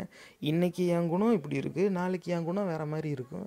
இப்போ இன்றைக்கி குணத்தால் நான் ஒரு வர்ணம், நாளைக்கு குணத்தால் இன்னொரு வர்ணம். இப்போ வர்ணம் என்பது நிலையான ஒரு அடையாளமே இல்லையே. அந்த அடிப்படையில் எப்படி நீ மக்களை பிரித்து பார்க்க போன? அதில் என்ன சொல்லணும்னா, பேட் கேரக்டர் இருக்கிற பிராமணனுக்கு மரியாதை வேணுமா? பேட் கேரக்டர் இருந்தும் அவன் ஏன் பிராமணனாக இருக்கான்? அப்போ அந்த இடத்துல வந்து குணங்களால் அந்த பிராமணன் வந்து அவனுடைய வர்ணத்தை இழக்கலையா? அந்த இடத்துல மட்டும் இவங்க இந்த விளக்கத்துக்கு வரவே மாட்டாங்க. இவங்க லாக் ஆகிட்டாங்கன்னு உங்களுக்கு தெரியும், இதை வந்து அப்படியே முற்றிலுமாக தவிர்ப்பாங்க. இந்த மாதிரியான கோட்பாடுகளை வச்சு மதவெறி கூட்டம் நடத்தின பரப்புரையால் தான் இன்றைக்கி நம்ம சமுதாயத்தில் இவ்வளவு ஜாதி வேற்றுமை இருக்குது. அப்போ இன்றைக்கி தேதியிலேருந்து என்ன இருந்தாலும் நான் பிராமணன் அப்படிம்பாங்க. இந்த மாதிரிலாம் சொல்லியிருக்காங்க, நான் பிராமணன், நீ பிராமணனால உனக்கு ஒரு சுண்ணி தானடா இருக்குதுன்னு நான் கேட்டிருக்கேன். அப்படியே ஒரு மாதிரி அமைதி ஆயிடுவாங்க, என்னடா இப்படி கேட்டானே. ஏன்னா அப்புறம் வேறு எப்படி கேட்க முடியும்? எதையோ ஒன்று பேசுகிறோம், அப்போ எல்லோரும் சரி கெத்துக்காக திமிருக்காக ஏதோ ஒன்று சொல்கிறோம்னாக்கா அது என்னென்னா சொல்கிறேன், நாங்களாம் அப்படி நாங்கள் இப்படி பண்ணிடுவோம். தற்பெருமை பேசுகிறதுல ஒன்றும் யார் தான் பேசலை, எல்லோரும் தான் பேசுகிறாங்க. ஆனால் தற்பெருமை பேசும்போது அந்த ஜாதி அடையாளத்தை கொண்டு வந்து பேசுகிறாங்க. இந்த மாதிரி பேசுனாங்க. ஒருத்தர் வந்து நான் பிராமணன் அப்படின்னா, நீ பிராமணன்னாலும் ஒரு சுண்ணி தானடா, அதுக்கப்புறமா அந்த மாதிரி என்கிட்ட அவன் பேசவே இல்லை. அதனால் நேரில் இந்த பிராமண திமிர் எங்கேருந்து வருது அப்படின்னாக்க இந்த மாதிரியான கோட்பாடுகளை வச்சு தான் இவங்களோட பெரியவா, மகா பெரியவா, த sages and the rishis and the Munis, the scholarly people, அவங்களாம் வந்து இப்படி பரப்புரை நடத்த போய் அதோடைய வெளிப்பாடு தான் இன்றைக்கி இருக்கிற ஜாதிய திமிரு, அதுவும் குறிப்பாக பார்ப்பன திமிரு. இந்த மாதிரி அவங்க எழுத போய் தான் ஒட்டுமொத்த பார்ப்பன சமுதாயத்தையும் விமர்சிக்க வேண்டிய நிலையாகுது. ஆனால் எவனோ ஒருத்தர் எங்கேயோ எழுதிட்டான்பா, இன்றைக்கி இருக்கிற எல்லா பார்ப்பனர்களையும் அதுக்கு குறை சொன்னால் எப்படின்னா நியாயமான கேள்வி. இன்றைக்கி இருக்கிற எல்லா பார்ப்பனர்களையும் குறை சொல்ல வேண்டிய சூழ்நிலை இருக்கானா? ஆமாம் இருக்குது. குறை சொல்கிறாங்களான்னா ஆமாம் குறை சொல்கிறாங்க. காரணம் என்னென்னா இந்த மாதிரி பார்ப்பனிய அயோக்கியத்தனத்தை எத்தனை பார்ப்பனர்கள் வெளிப்படையாக விமர்சிச்சிருக்காங்க. எல்லா பார்ப்பனர்களும் சொல்லட்டும், நான் வந்து இந்த பார்ப்பன சமுதாயத்தில் பிறந்துட்டேன், ஆனால் அது வந்து நான் எடுத்த முடிவு கிடையாது. நான் என் அம்மா அப்பாவுக்கு தான் பிறக்க முடியும். அவங்க பார்ப்பன சமுதாயத்தை அந்த அடையாளத்தை வச்சுக்கிட்டு இருக்காங்க. ஆனால் எனக்கும் அந்த அடையாளத்துக்கு எந்த சம்மதமும் இல்லை. ஆமாம், சாஸ்திரங்கிற பேரில் சமஸ்கிருதத்தில் அசிங்கம் தான் எழுதப்பட்டிருக்கு. அதனால அந்த அசிங்கத்தை ஏற்க எனக்கு மனசு மறுக்குது. நான் அதை வெறுக்கிறேன், நான் அதை தவிர்க்கிறேன் அப்படின்னு எத்தனை பார்ப்பனர்கள் வெளிப்படையாக வந்து சொல்லியிருக்காங்க. இந்த மாதிரி சொன்னவங்களும் இருக்காங்க நேர்களே, யாருமே அப்படி சொல்லலைன்னா இல்லை. எத்தனை பேர் என்ன அப்படி சொல்கிறாங்க? ஒரு பார்ப்பனன் தன்னுடைய பார்ப்பனிய திமிரை வெளிப்படுத்தும் போது எத்தனை பார்ப்பனர்கள் முன் வந்து உன் ஜாதி திமிரே உன்னை அழிச்சிரும், நீ அடங்கி இருன்னு எத்தனை பேர் சொல்கிறான்? சொல்லவே மாட்டான். அவன் பிராமணன், அவன் அப்படி தான் சொல்லுவான். அப்படின்னாக்க ஒட்டுமொத்த பிராமண சமுதாயத்தையும் இப்படி தாண்டா விமர்சிப்போம் விளக்கண்ணேலா? தப்புன்னு நீ சொல்ல தயங்குவ. காரணம் என்னென்னா அதை செய்கிறவன் ஆள். அப்போ அந்த இடத்துல நீ அவ்வளோ ஜாதி வேறுபாடு பார்க்கும்போது அதுக்கு அடிப்படையாக இருக்கிற அந்த ஜாதி அடையாளத்தை விமர்சிக்காமல் வேறு என்ன பண்ணுவாங்க? ஆனால் அதுக்கான பதில் எங்கேருந்தும் வராது. நீங்கள் சிந்திச்சு பார்க்க வேண்டிய ஒரு விஷயம். எப்படி சொல்கிறான் பாருங்க, பேடு கேரக்டர் இருக்க பிராமணனுக்கு கூட மரியாதை கொடுத்துடலாமா? ஏண்டான்னா ஆமாம், மோசமாக இருந்தாலும் நீ பாலுக்கு பசுக்கிட்ட தான் போவ, கழுதுகிட்டியா போவ அப்படிம்பாங்க. இது வந்து அப்போ கழுத பாலையும் ஏதோ ரொம்ப அசிங்கமாக பார்த்துருக்கான். வரலாறில் எத்தனை சமுதாயத்தில் இந்த கழுதை பாலை நம்பி மக்கள் வாழ்ந்தாங்கங்கிறத நீங்கள் தேடி பாருங்கள், உங்களுக்கு உண்மை வேறு மாதிரி புரியும். ஏன்னா எல்லா மிருகமும் எல்லா இடத்துலையும் வாழாது. அந்த கால சூழல் அந்த மாதிரி அமையாது. ஒரு சில நாடுகளில் எருமை மாடு தான் அதிகமாக இருக்கும், பசு இருக்காது. அந்த எருமை மாடுலேயே பல வகை இருக்கும், பசு மாடுலேயே பல வகை இருக்கும். இப்படிலாம் இருக்குது. ஆட்டுப்பால் குடித்தவன் இருக்கான், இந்த மாதிரி ஒட்டக பால் குடிக்கிறவன் இருக்கான், இந்த மாதிரிலாம் இருக்குது. அந்த சமுதாயத்துக்கு அந்த மக்களுக்கு அப்போதைக்கு என்ன மிருகங்கள் அவங்க கட்டுப்பாட்டில் இருக்கோ அந்த மிருகங்கள்லேருந்து இறைச்சி, பால், தோல்னு எல்லாம் எடுத்து அவங்க பயன்படுத்தியிருக்காங்க. அப்போ கழுதைங்கிறத மிருகத்தையும் வந்து அதிகமாக இந்த கழுதைங்கிறத வந்து அந்த சுமதாங்கியாக பயன்படுத்த போய் அது ஒரு இழிவு சொல்ல பயன்படுத்த போய் அந்த மிருகத்தை மட்டும் ஒரு அசிங்கமாக பார்க்குற ஒரு எண்ணம் கட்டமைக்கப்பட்டிருக்கு. அதை இதுக்கு பயன்படுத்துகிறான். அசிங்கமாக இருந்தாலும் எவ்வளோ கொடுமையாக இருந்தாலும் பாலுக்கு நீ பசுக்கிட்ட தானே போவ, அமைதியாக இருக்குங்கிறதுக்காக கழுதுகிட்டியா போவ அப்படின்னு சொல்லி கழுதையோடு ஒப்பிட்டு மனிதர்கள் மத்தியில் பேதம் கற்பிக்கிறான். யார்? சமஸ்கிருதம் படித்த இந்த அயோக்கிய பைய. இந்த சமஸ்கிருதம் படித்த அயோக்கிய பைய வெள்ளக்காரனா இல்லை வேறு மதத்தை சேர்ந்தவனா? கிடையாது. ஹிந்து பந்து சொந்துன்னு சொல்கிறவன் தானே, பாப்பான் தானே இதை செஞ்சுருக்கான். அப்போ அவனை விமர்சிக்காமல் வேறு யாரை நீங்கள் விமர்சிப்பீங்க? ஆனால் அப்படி தனி நபர்களில் விமர்சித்ததோடு நிறுத்தினா இதுக்கான தீர்வு வருமா? கிடையாது.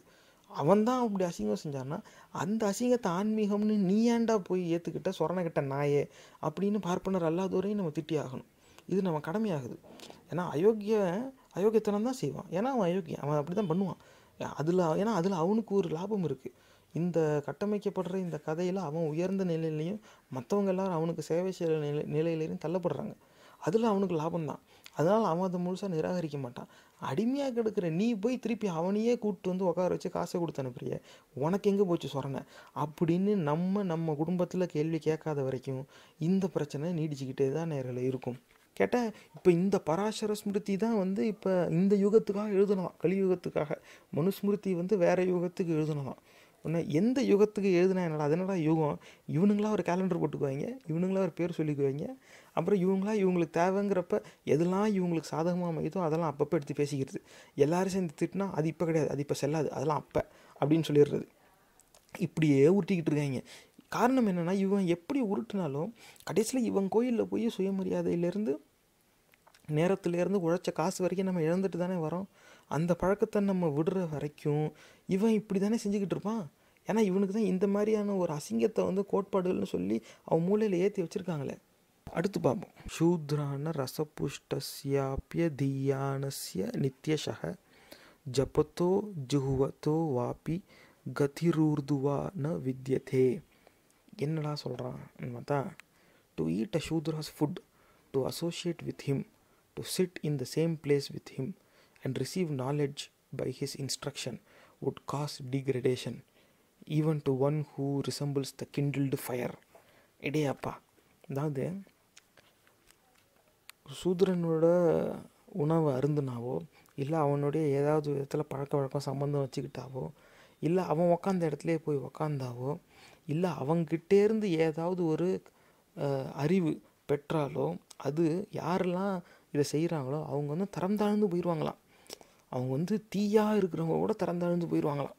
அதுதான் வந்து இதில் சொல்கிறாங்க. இப்போ சூத்திரர்கள்னு ஒரு மனிதர்களை பிரித்து அவங்களுடைய சம்பந்தம் வச்சுக்கக்கூடாது, அவங்கள ஒதுக்கணுங்கிறதுக்காக எப்படிப்பட்ட ஒரு கசப்பான சிந்தனையை இந்த கோட்பாடு வந்து விதிக்குதுன்னு பாருங்கள். சூத்திரனோட சாப்பாடு சாப்பிடக்கூடாதான், அவனோட சம்மந்தம் வச்சுக்கூடாதான், அவனோட சமமாக அவன் உட்காந்த இடத்துல உட்காரக்கூடாதான். நேர்களே, நிறைய பேர் இது நீங்கள் சொல்லி கேட்டிருப்பீங்க. தொட்டா தீட்டுன்னா, என் கூட பக்கத்தில் உட்காந்தா தீட்டுன்னா, இப்படிலாம் சொன்னா அப்படின்னு சொல்லும்போது, யார் சொன்னா, இவங்களாம் அப்படி சொல்லிக்கிட்டு இருக்காங்க, இதெல்லாம் மதம் மாறினவங்க நடத்துகிற பரப்புரைம்பாங்க. நேர்களே, இந்த அசிங்கத்தில் தான் இருக்குது. பராசர ஸ்மிருதியில் இது இருக்குது. யாராவது அப்படி கேட்டால் இனி இதை எடுத்துக்காட்டால் சொல்லுங்கள். அவன் கூட அவன் சாப்பாடு சாப்பிடக்கூடாது, அவனோட சம்மந்தம் வச்சுக்கூடாது, அவன் உட்காந்த இடத்துல அவனோட உட்காரக்கூடாது, இல்லை அவங்ககிட்டருந்து எந்த அறிவும் பெறக்கூடாது. இப்போ சூத்திரன்லாம் அதனால தான் நேர்களே, சூத்திரர்கள்லாம் வந்து இந்த பாடம் நடத்துகிற வேலைக்கு வரக்கூடாதான். பாடம் நடத்துறது பூரா வெறும் பிராமணர்கள் தான் வந்து நடத்துவாங்களாம். அவங்க வந்து தேர் த ஹைலி எஜுகேட்டட் பீப்புள். இதை இன்றைக்கி தேதியில் எப்படி சொல்லியிருப்பாங்கன்னா, அந்த காலத்தில் படித்தவங்க புத்திசாலிங்க எல்லாரையும் பிராமணாக சொல்லிகிட்டு இருந்தாங்க அப்படின்னு சொல்லுவான். அது அந்த காலத்தில் தானே இப்போ சொல்லிகிட்டு இருந்தாங்க. இன்றைக்கி தேதியில் நீ ஏன் சொல்கிற? அந்த காலத்தில் படித்த புத்திசாலிங்களை பிராமணாக சொல்லிகிட்டு இருந்தாங்க. சரி, அப்போ இன்றைக்கி தேதியில் நீ ஏன் பிராமணனுக்கு மட்டும் உன் பொண்ணு கொடுப்பேன்னு சொல்கிற? வேறு யாராக யோகியனாக இருந்தாலும் கொடு, நீ ஏன் கொடுக்க மாட்டேங்கிற? அவன் கொடுக்க மாட்டான். பிராமணர்களுக்குள்ளேயே உட்காந்து சாப்பிட்டுக்க மாட்டேங்க, இதுதான் உண்மை. அது வேறு கதை. ஆனால் இந்த மாதிரி கூட உட்காரக்கூடாது, அவங்களோட சாப்பிடக்கூடாது, அவங்கக்கிட்டேருந்து அறிவே பெறக்கூடாது, அப்படி இதெல்லாம் செஞ்சோம்னாக்கா நம்ம தரம் தாழ்ந்து போயிடுவோம் அப்படின்னு சொல்லி வச்சுருந்தா சமுதாயத்தில் எப்படி ஒற்றுமை இருக்கும்? எல்லோரும் எப்படி ஒன்றா வாழ்வாங்க? எப்படியாவது இவங்களுக்கு பிரிக்கணும். இது அவ்வளோத்துக்கும் அடிப்படை வந்து பொருளாதாரம் தான் நேர்களே. ஏன்னா அப்போ வந்து ஆட்கள் நிறைய, ஜனத்தொகை கம்மியாக இருந்தாலும் அன்னைக்கு இருந்த வசதி வாய்ப்புக்கு ஆட்கள் அதிகமாக இருந்திருக்காங்க. அப்போ தனக்கு தேவையானது தனக்கு கிடைச்சே ஆகணுங்கிற எண்ணத்தில் சிந்திக்க போய் தான் இந்த மாதிரியான அசிங்கத்தெல்லாம் படைச்சி இதை சமுதாயத்தில் அமல்படுத்துகிற முயற்சியை அவங்க எடுத்திருக்காங்க. அதில் அவங்க பெரிய அளவில் வெற்றி அடைஞ்சிருக்காங்க. அவன் வந்து மனுஷனுக்கு மனுஷன் வித்தியாசம்னு சொல்லியிருக்கான். வெக்கமே இல்லாமல் அவன் தட்டுலையும் உண்டியல்லையும் காசை போட்டுட்டு சாமி சாமின்னு கன்னத்துலையும் காதுலையும் போட்டுக்கிட்டு இருக்கே, அவனுக்கு அறிவு இருக்கா? இது நம்ம எத்தனை நாள் இப்படியே சகிச்சுக்கிட்டு இருக்கிறது? என் தாத்தன் பாட்டெல்லாம் செஞ்சான், என் தாத்தன் பாட்டெல்லாம் செஞ்சால் தெவடியாத்தனம் தான்டா பிச்சைக்காரனாயே அப்படின்னு இன்றைக்கி நம்ம சிந்திக்க ஆரம்பிக்கணும். இதை இன்றைக்கும் நம்ம சிந்திக்க தவிர்த்தோம்னா நம் இனத்துக்கான விடுதலைங்கிறது கிடையவே கிடையாது. இந்த மாதிரியான அசிங்கத்தை அன்றைக்கே விதைச்சிருக்கான். இது ஒரு பரப்புரையாக நடத்தியிருக்கான். அதோடைய தாக்கம் இன்றைக்கி நம்ம சமுதாயத்தில் பார்க்க முடியுது. ஆனால் இந்த அசிங்கத்திலேருந்து விடுபடுறதுக்கான முயற்சி எங்கே இருக்குது? அங்கங்கே ஏதோ 2 பேர் 3 பேர் பேசிக்கிட்டு இருக்காங்க, அவ்வளவுதான். ஆனால் இதுக்கான பரப்புரை எங்கே இருக்குது? இதுக்கான தீர்வோட ஆரம்பம் என்னவாக இருக்கும்? எந்த அசிங்கம் இப்போ நடக்கிற கொடுமைக்கு அடிப்படையாக இருக்கோ அந்த அசிங்கத்தை மொத்தமாக நிராகரித்து தகர்க்காத வரை இந்த பிரச்சனைக்கான தீர்வு எப்படி பிறக்கும்? இதை சிந்திச்சு பார்க்கணுமா இல்லையா? இப்போ வருங்காலத்தில் வரவங்க, டே இந்த மாதிரி சமஸ்கிருத அசிங்கத்தெல்லாம் எடுத்து வச்சுட்டு பார்க்காதீங்கடா, அதை விட்டு வெளியில் வாங்கடான்னு நம்ம என்றைக்கு சொல்ல பழகிறோமோ அன்னைக்கு தான் நமக்கான பிரச்சனை தீர்றதுக்கான சூழ்நிலையே உருவாகும். நீங்கள் வேறு அதை எப்படி வேணால் செஞ்சுக்கலாம். அதுவும் குறிப்பாக சாமி கும்பிட்றவங்க வந்து கடைசி வரைக்கும் எல்லாம் அமைதியாக இருப்பான். அந்த சாமி கும்பிட்றத மட்டும் விமர்சிச்சுட்டு அவனுக்கு பிடிக்காது. அதனால் அப்படியே எட்டையே வச்சுக்கிட்டு இருப்பான். இந்த மாதிரி நீங்கள் அமைதி காத்துக்கிட்டே இருக்கிற வரைக்கும் நம்ம சமுதாயத்தில் இருக்கிற பிரச்சனை தீர வாய்ப்பே கிடையாது. சாப்பிடக்கூடாதுங்கிறான். சூத்திரனோட சாப்பாடு வேண்டாமா, சம்மந்தம் வச்சுக்கூடாதான், அவனோட ஒன்றா உட்காரக்கூடாதான், அவன் சொல்லி வந்து அறிவும் பெறக்கூடாதான். சூத்திரனோட சாப்பாடு வேண்டான்னாக்கா என்ன மயிருக்குடா, விவசாயியோட உணவு எடுத்து நீ சாப்பிட்ற, நீயே விதை போடு, நீயே ஏர் ஓட்டு, நீயே தண்ணி பாய்ச்சிக்க, நீயே அறுவடை செய்ய, நீயே சமைச்சு, நீயே பொங்கி சாப்பிட்டுக்க, நீயே மாடு வளர்த்துக்க, நீயே பால் கறந்துக்க, அதுலேருந்து நீயே எடுத்து குடிச்சு, இதெல்லாம் செய்கிறதுக்கு உனக்கு சூத்திரன் தேவை. ஆனால் சூத்திரனோட சாப்பாடு மட்டும் சாப்பிட உடனே நீ கோட்பாட்டில் வச்சுருப்பேன். இதையும் நம்பிட்டு இந்த அறிவுகட்ட முண்டங்க உன் தட்டுலேருந்து காசு போடுவாங்க. இந்த அசிங்கத்தை வந்து ஆன்மீகம்னு எல்லாரும் வந்து ஒத்துக்கணும். எத்தனை நாளைக்கு இது நம்ம ஏற்றுக்கிட்டே இருக்கிறது? அடுத்து பார்ப்போம். இது வந்து இப்போ ஒரு எடுத்துக்காட்டாக நம்ம இத்தனை வந்து கருத்துக்களை வந்து பார்த்தோம் நேர்களே. பராசர ஸ்மிருதியில் என்ன இருக்குது அப்படிங்கிறத இப்போ அதோட நிறைவு பகுதிக்கு வந்துருவான். அது கடைசியாக நிறைவில் என்ன வரி போடுறான் பாருங்கள். பிரத்யேத்தவ்யம் பிரயத்னேன நியதம் ஸ்வர்காமினா, அதாவது must be red sincerely who wish to attain Swarga. எப்பா சொர்க்கத்தை அடையணும்னா இந்த அசிங்கத்தெல்லாம் வந்து ரொம்ப பயபக்தியோடு படிக்கணுமா? பிச்சைக்கார முண்டம் எப்படி எழுதியிருக்கு பாருங்க.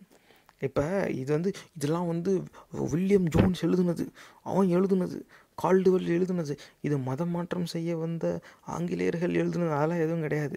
கீழே இமெயில் இருக்குது பாருங்கள். இதுக்கு காப்பிரைட் யாருன்னா ஸ்ரீ ஹாயக்ரீவா வேத குருகுலா. ஆமாம், இது வந்து இதெல்லாம் கேட்டால் இது வெள்ளக்கார மாதிரி தோணுது அவங்களுக்கு. ஸ்ரீ ஹாயக்ரீவா வேத குருகுலா, இவன் தான் இது காப்பிரைட்டா. அதுக்கு ரிசர்வ் வேறு பண்ணி வச்சுருக்காரு.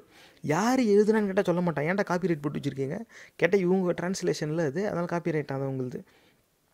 கீழே இமெயில் போட்டிருக்காங்க srisharma@gmail.com. வந்து எந்த வெள்ளைக்காரை எந்த மத மாற்றத்தை சேர்ந்தவன் இப்படி செய்ய போகிறான்?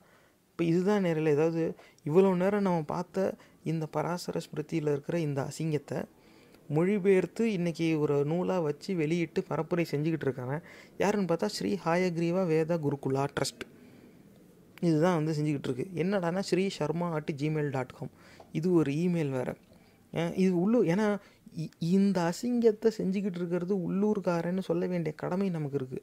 ஏன்னா இந்த மதவெறி கூட்டத்தோட பரப்புரையில் இப்படி சமஸ்கிருத நூல்களை யார் விமர்சித்து முன் வச்சாலும் இது வந்து வில்லியம் ஜோன்ஸுடையது, இது கால்டுவெல்லுடையது, இந்த மாதிரி ஆங்கிலேயர்கள் வந்து அவங்களுடைய மதமாற்ற எண்ணத்துக்காக பொய் பரப்புரை உருவாக்குனாங்க, அதை வச்சு இவங்க எல்லோரும் ஏமாற்றிக்கிட்டு இருக்காங்க, அதை வச்சுட்டு இவங்க எல்லோரும் நம்பி ஏமாந்து போய் இப்படி பேசுகிறாங்க அப்படின்னு இவங்க சொல்லுவாங்க. அது இல்லை, இது உள்ளூர்காரனுடைய மொழிபெயர்ப்பு தாங்கிறதுக்காக தான் இதை நம்ம காட்டுறோம். ஸ்ரீ ஹாயக்ரீவா வேத குருகுலா ட்ரஸ்ட் அப்படின்னு சொல்கிறாங்க. எங்கடா இருக்குது, என்னடா இந்த, ஏன்னா இப்படி ஒரு இயக்கம் இங்கே இருக்குதுன்னா யாரா இருப்பா, ஏன் இப்படிலாம் செய்கிறாங்க? ஏன்னா நிஜமாகவே வெள்ளைக்கார செய்கிறானே கூட வச்சுக்கோங்களேன், ஒரு சில நேரம் அவன் வந்து அந்த மொழியியல் அறிஞராக இருப்பான். அவனுடைய ஆராய்ச்சி வந்து மதம் என்ன சொல்லுது அப்படிங்கிறதெல்லாம் அதிகமாக பார்க்க மாட்டான். ஒரு குறிப்பிட்ட வேறு கலாச்சாரத்தில் இருக்கிற மொழி வந்து என்னவா இருக்குது, அந்த மொழியில் இருக்க காவியங்கள் எப்படி இருக்குன்னு எடுத்துக்காட்டுக்கு அவன் பாட்டு யாரோ அவனும் தனியாக செய்ய மாட்டான், இங்கே இருக்கிறவனை வச்சு தான் அந்த மொழி எடுத்துக்குவான். அதை எடுத்து அதை அவன் வச்சு அதுக்கப்புறமா அவனோட ஆராய்ச்சியில் பயன்படுத்தியிருப்பான். அந்த மாதிரி அவன் போட்டிருப்பான். ஆனால் சரி, அதனால் இதில் உள்ள வந்து அசிங்கமான சிந்தனை இருந்தாலும் அவனுடைய ஆராய்ச்சி மொழி அடிப்படையில் இருக்கிறதுனால உள்ளே இருக்க சிந்தனையை அவன் அப்படியே தவற விட்டுட்டு மற்றதை மொழி பற்றி மட்டும் பேசிட்டு அவன் போயிடுவான். அப்படி கூட நம்ம எதிர்பார்க்கலாம். இந்த மாதிரி நிறையாவும் இருக்குது எடுத்துக்காட்டு வெளியில். ஆனால் உள்ளூர்காரனே இது வந்து செய்கிறான்னாக்க இவ்வளோ அசிங்கத்தையும் வெக்கமே இல்லாமல் மொழிபெயர்த்து வச்சுருக்கான். நம்ம எதை படிக்கிறோமோ நம்ம படிக்கிறதுக்கு நம்ம தான் மொழிபெயர்த்து ஆங்கிலத்தில் எழுதுகிறோம்.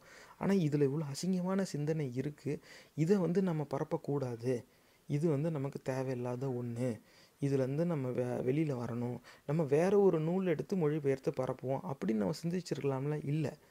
இல்லை, இதுதான் எங்கள் சாமியோட சொற்கள், எங்களுடைய வேத வாக்கு இதுதான், எங்கள் சாஸ்திரம் இதுதான், it is our God's words, நாங்கள் இதை இப்படி தான் செய்வோம், நாங்கள் இப்படி தான் அப்படின்னா, நாங்கள் இப்படி தான் சொல்கிறவனா இன்னும் எத்தனை நாளைக்கு நம்ம விட்டு வைக்க போகிறோம்? ஒரு எடுத்துக்காட்டு வந்து இந்த ஸ்ரீ ஹாயக்ரீவா வேத குருகுலா ட்ரஸ்ட். யாரா இவன், எங்கடா இருக்கான், நிஜமாவே இப்படி ஒரு இயக்கம் இருக்கா அப்படின்னு பார்த்தா இதே அடையாளத்தை வந்து வேறு இணையதளத்தில் வந்து பயன்படுத்தி கருத்துக்கள் பரிமாறப்படுது. அதில் ஒருத்தன் வந்து அவன் மனுஸ்மிருதிக்கு ஆதரவாக சிந்திக்கிறவன். இதே மாதிரி ஒரு அயோக்கிய கூட்டம் தான். அவன் என்ன சொல்கிறான், who is to say Manusmriti was actually written by Manu though, or perhaps it was adulterated later on by other writers. I don't believe that any holy book is the unadulterated word of God anyways, but just some food for thought. அதாவது 12 வயசுக்கு முன்னால் பெண்ணை கட்டி கொடுக்கலன்னா குடும்பமே நரகத்துக்கு போயிடும். மாதவிடாய் வர்றதுக்கு முன்னால் பெண்ணை கட்டி கொடுக்கலன்னா அந்த மாதவிடாய் ரத்தத்தை வந்து பெற்றோர்களும் முன்னோர்களும் குடிப்பாங்க. இந்த அசிங்கத்தை எழுதுனது வந்து ஃபுட் ஃபார் தாட்டான். இவருக்கு வந்து I don't believe any Holi book. Any Holi புக்கை பற்றிலாம் பேசாத, மயிறு புக்கை பற்றி மட்டும் நீ பேசு, மற்றவன் ஹோலி புக்கெல்லாம் அப்புறம் இருக்கட்டும். நீ வேணா அது எடுத்துக்காட்ட ஒரு ஆதாரத்தோடு சொன்னேன்னா அது வேறு கதை. எந்த ஹோலி புக்குமே கலப்படம் இல்லாமல் இருக்குதுன்னு நம்மளால சொல்லவே முடியாது. நீ எந்த ஹோலி புக்கை பற்றிலாம் பேசாதடா, மயிறு புக்கை பற்றி மட்டும் பேசு. இதில் இந்த அசிங்கம் போட்டிருக்கேன், இதை நீ ஏன்னா சொல்லலை. அவன் என்ன சொல்கிறான்னா, மனுஸ்மிருதி வந்து மனு தான் எழுதுனான்னு எப்படி தெரியும், யார் வேணால் அதில் என்ன வேணால் வந்து எழுதியிருக்கலாம், அப்போ உனக்கே உறுதியாக தெரியல அவன் யார் எழுதுனாங்கன்னு. அப்படி இருக்கும்போது ஏன்டா அதை தூக்கி பிடிக்கிற, கேட்க ஆள் இல்லை. ஆனால் இப்படி ஒரு அசிங்கத்தை ஒருத்தன் போடுறான். அதுக்கு இந்த ஸ்ரீ ஹாயக்ரீவா வேத குருகுலா ட்ரஸ்ட் இந்த பராசர ஸ்மிருதியை மொழிபெயர்த்து வெளியிட்டிருக்காங்களே, இப்போ இந்த பதிவில் எவ்வளோ நேரம் பேசணுமே, இதை வெளியிட்டவங்க அதில் வந்து ஒரு கருத்து ஒன்று சொல்கிறாங்கன்னா, அவங்க என்ன சொல்கிறாங்க, S plus the Manusmriti is for சத்யுக் Krutha not Kalyug. For Kalyug we have the Sri Parasara Smriti. அதுக்கப்புறம் இதுதான் வந்து போட்டிருக்கான். நேர்களே, இவங்க இதே ஒரு வேலையாக வச்சுக்கிட்டு இருந்திருக்காங்க. இவங்க வந்து இந்த யுகத்துக்கு தேவையானது வந்து பராசர ஸ்மிருதி தான், மனுஸ்மிருதி கிடையாது. ஏன்னா மனுஸ்மிருதியை பல பேர் இங்கே தமிழ்நாட்டில் கடுமையாக விமர்சித்தாங்க, இந்தியா முழுக்க விமர்சித்தாங்க. அண்ணல் அம்பேத்கர் வந்து இதையே ஆராய்ச்சியாக எழுதி நூல் வெளியிட்டு வச்சுருக்கார். நீங்கள் எடுத்து பாருங்கள், எத்தனையோ புத்தகங்கள் இருக்குது. நீங்கள் அம்பேத்கருடைய எழுத்து வாசிக்கிறவங்களா இருந்தால் உங்களுக்கு இது இந்நேரம் இவ்வளோ பெரிய விளக்கம் உங்களுக்கு தேவையில்லை, இதெல்லாம் நீங்கள் ஏற்கனவே பார்த்துருப்பீங்க. ஆனால் இதோட அடிப்படை என்னங்கிறத புரிஞ்சிக்க வேண்டிய ஒரு அவசியம் இருக்குது. இப்போ இதுலேயும் பாருங்கள், இந்த பதிவு ஒருத்தன் மனுஸ்மிருதிக்கு சாதகமாக போடுறான், அதில் இவன் கூட வந்து கும்மி அடிக்கிறான். ஆமாம்மா, மனுஸ்மிருதி வந்து கிருத்தாயுகத்துக்கானது, கலியுகத்துக்கு வந்து பராசர ஸ்மிருதி தான் அப்படிங்கிறான். எப்போ இது போடுறான்னா ஜனவரி 23, 2013. நேர்களே, இது தனியாக தெரியுது. இது வரைக்கும் நம்ம நடத்தின ஆய்வில் பல்வேறு பதிவுகளில் இதை நம்ம பேசியிருக்கோம். மதவெறி கூட்டம் 2014 தான் இந்த ஹிந்து சந்து பொந்து சமஸ்கிருத அசிங்கத்தை அடிப்படையாக வச்சு பரப்புரை நடத்தி மக்கள் மனசில் பீதியை கிளப்பி ஆட்சிக்கு வருது. ஆனால் 2014 இவங்க தேர்தல் வெற்றி பெற்றாலும் 2010 2013 காலகட்டத்திலேயே இந்த மாதிரி முக்காவாசியான மதவெறி பரப்புரை இணையதளத்தில் பரப்பப்பட்டு இருக்கு. இது வந்து மக்கள் மத்தியில் இந்த மதம் சார்ந்த அசிங்கத்தை கொண்டு போய் சேர்க்கணும், ஜாதி மதம் சார்ந்த வேற்றுமையை வந்து உருவாக்கணுங்கிற எண்ணத்திலேயே இவங்க நடத்தியிருப்பாங்களோ அப்படிங்கிற சந்தேகமும் வருது. எது எடுத்தாலும் இந்த 2010 2013 இருக்கே. அது ஏன் இப்போ நான் சொல்கிறேங்கிறதுக்காக நீங்கள் நம்பாதீங்க. இந்த மாதிரி இணையதளங்களில் நிறைய ஃபோரம்ஸ் இருக்குது, நிறைய மீடியா இருக்குது, எல்லா இடத்துலையும் பல பதிவுகள் வருது. அந்த மாதிரி பழைய பதிவுகள்லாம் நீங்கள் எடுத்து பாருங்கள். பெரும்பாலும் இந்த சமஸ்கிருத சாஸ்திரத்தை ஆதரித்து உருவாக்கப்பட்ட இணையதளங்கள், வெளியிடப்பட்ட பதிவுகள், அதுவும் இணையதளத்தில் எல்லாமே பார்த்தா இந்த 2010 2013 காலகட்டத்தில் தான் வருது. அப்போ திட்டமிட்டு கட்டமைக்கப்பட்ட ஒரு மதவெறி பரப்புரை, இதுதான் கலாச்சாரம்னு நம்ப வைக்கணுங்கிறதுக்காக ஒரு பரப்புரை நடத்தியிருக்கான். அதுவும் சில ஆண்டுகளாக நடத்தியிருக்கான். இந்த எல்லா பதிவுகளும் இந்த 2010 2013 காலகட்டத்திலே வருது. இது ஒரு தனி சந்தேகம், இது ஒரு பக்கம் இருக்கட்டும். ஆனால் இப்போ இந்த ஸ்ரீ ஹாயக்ரீவ வேத குருகுலா ட்ரஸ்ட்டு, ஏன்னா இவன் தானே இந்த பராசர ஸ்மிருதியை வெளியிட்டிருக்கான். யாரா இது அப்படின்னு பார்த்தா, இந்த மாதிரி ஏற்கனவே மனுஸ்மிருதிக்கு ஆதரவாக போட்ட பதிவுலலாம் இவன் கூட போய் பேசுகிறான். அடுத்து மேலே தேடி பார்த்தா இவன் வந்து பிராமின்ஸ் எஸ்எம்எஸ் இப்படி ஒரு ட்விட்டர் ஹேண்டில் வந்து உருவாக்கி வச்சுக்கிட்டு இருக்கான். என்ன போடுறான் அப்படின்னா, daily SMS for Brahmins on unknown facts from Vedas, தர்ம சாஸ்திராஸ், புராணாஸ், விரதாஸ், பூஜாஸ், ஆயுர்வேதா, கீதா, யோகா, சயின்ஸ் எட்ஸட்ரா. அப்படியே கூட சாக்கடை சாணி எல்லாத்தையும் போயிட்டு வரலாம். அப்போ அதுதானே கரைச்சி குடிச்சிக்கிட்டு இருக்காங்க பஞ்சகவ்யான்னு. இதுவும் எப்போ போட்டிருக்கு, எப்போ ட்விட்டரில் இதை உருவாக்கப்பட்டிருக்கு, அக்டோபர் 2012. பாருங்கள், இதுவும் இந்த 2010 2013 கால கட்டத்தில் தான் வந்து உருவாக்கப்பட்டிருக்கு. பேரே வந்து பிராமின்ஸ் எஸ்எம்எஸ். என்ன அப்படின்னு பண்ணுறாங்கன்னா, அந்த பதிவுகள்லாம் பார்க்கணும். அதில் வந்து 2-3 பதிவு தான் அதில் இருக்குது, நிறையா பதிவுகளும் இல்லை. ஆரம்பிச்சுட்டு அதுக்கப்புறமா அதை பயன்படுத்தாமல் விட்டுருக்காங்க போல். அப்போ ஏதோ ஒரு குறிப்பிட்ட திட்டத்தின் அடிப்படையில் ஒரு குறிப்பிட்ட கால சூழலில் ஒரு இணையதள பரப்புரை நடத்தப்படுது. பரப்புரை நடத்துனதும் அதுக்கு பயன்படுத்தின அந்த இணையதள கருவிகள் எல்லாத்தையும் அப்படியே விட்டுட்டு போயிட்டாங்க. தேர்தல் ஜெயிச்சாச்சு, நம்ம ஆட்சிக்கு வந்துட்டோம், அவ்வளோதான், இனி நம்ம அப்படியே வச்சு எல்லாரையும் பயமுறுத்தி வேலையை ஓட்டிடணும்னு நினச்சிட்டாங்களோ என்னமோ.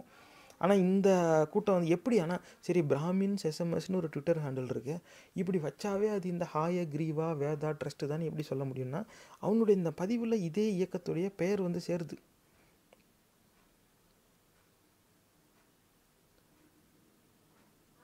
எப்படி வந்து சேருதுன்னு பாருங்கள். ஒரு ட்வீட் வந்து, after remittance SMS your transaction ID with your mobile number two அப்படின்னு சொல்லி ஒரு எண்ணை வந்து போடுறாங்க. அது கூட இவங்களோட இமெயில் ஐடி srisharma@gmail.com அப்படிங்கிறது அதில் வந்துடுது. இப்போ இதை வந்து ஃபார்வேர்டு பண்ணுங்கள் அப்படின்னு போட்டுக்கிறாங்க. அதுக்கு கீழே நீங்கள் ஏதாவது டொனேட் பண்ணணும்னு நினச்சா ஒரு வங்கி கணக்குடைய தகவல் வந்து வெளியே வருது. அந்த வங்கி கணக்குடைய பெயர் வந்து பி வைத்தீஸ்வரன் அப்படிங்கிற பெயரில் தான் அந்த வங்கி கணக்கு இருக்குது. எங்கே இருக்குன்னாக்க திண்டுக்கல் நெஹ்ருஜி நகர் பிரான்ச், எதுனா இந்தியன் பேங்க், இந்த வங்கியில் இருக்கிற ஒரு கணக்கு தான் இருக்குது. அதுவும் பி வைத்தீஸ்வரன் இவங்களுடைய கணக்கை தான் கொடுத்து இதுக்கு நீங்கள் காசு அனுப்புங்கிறான்.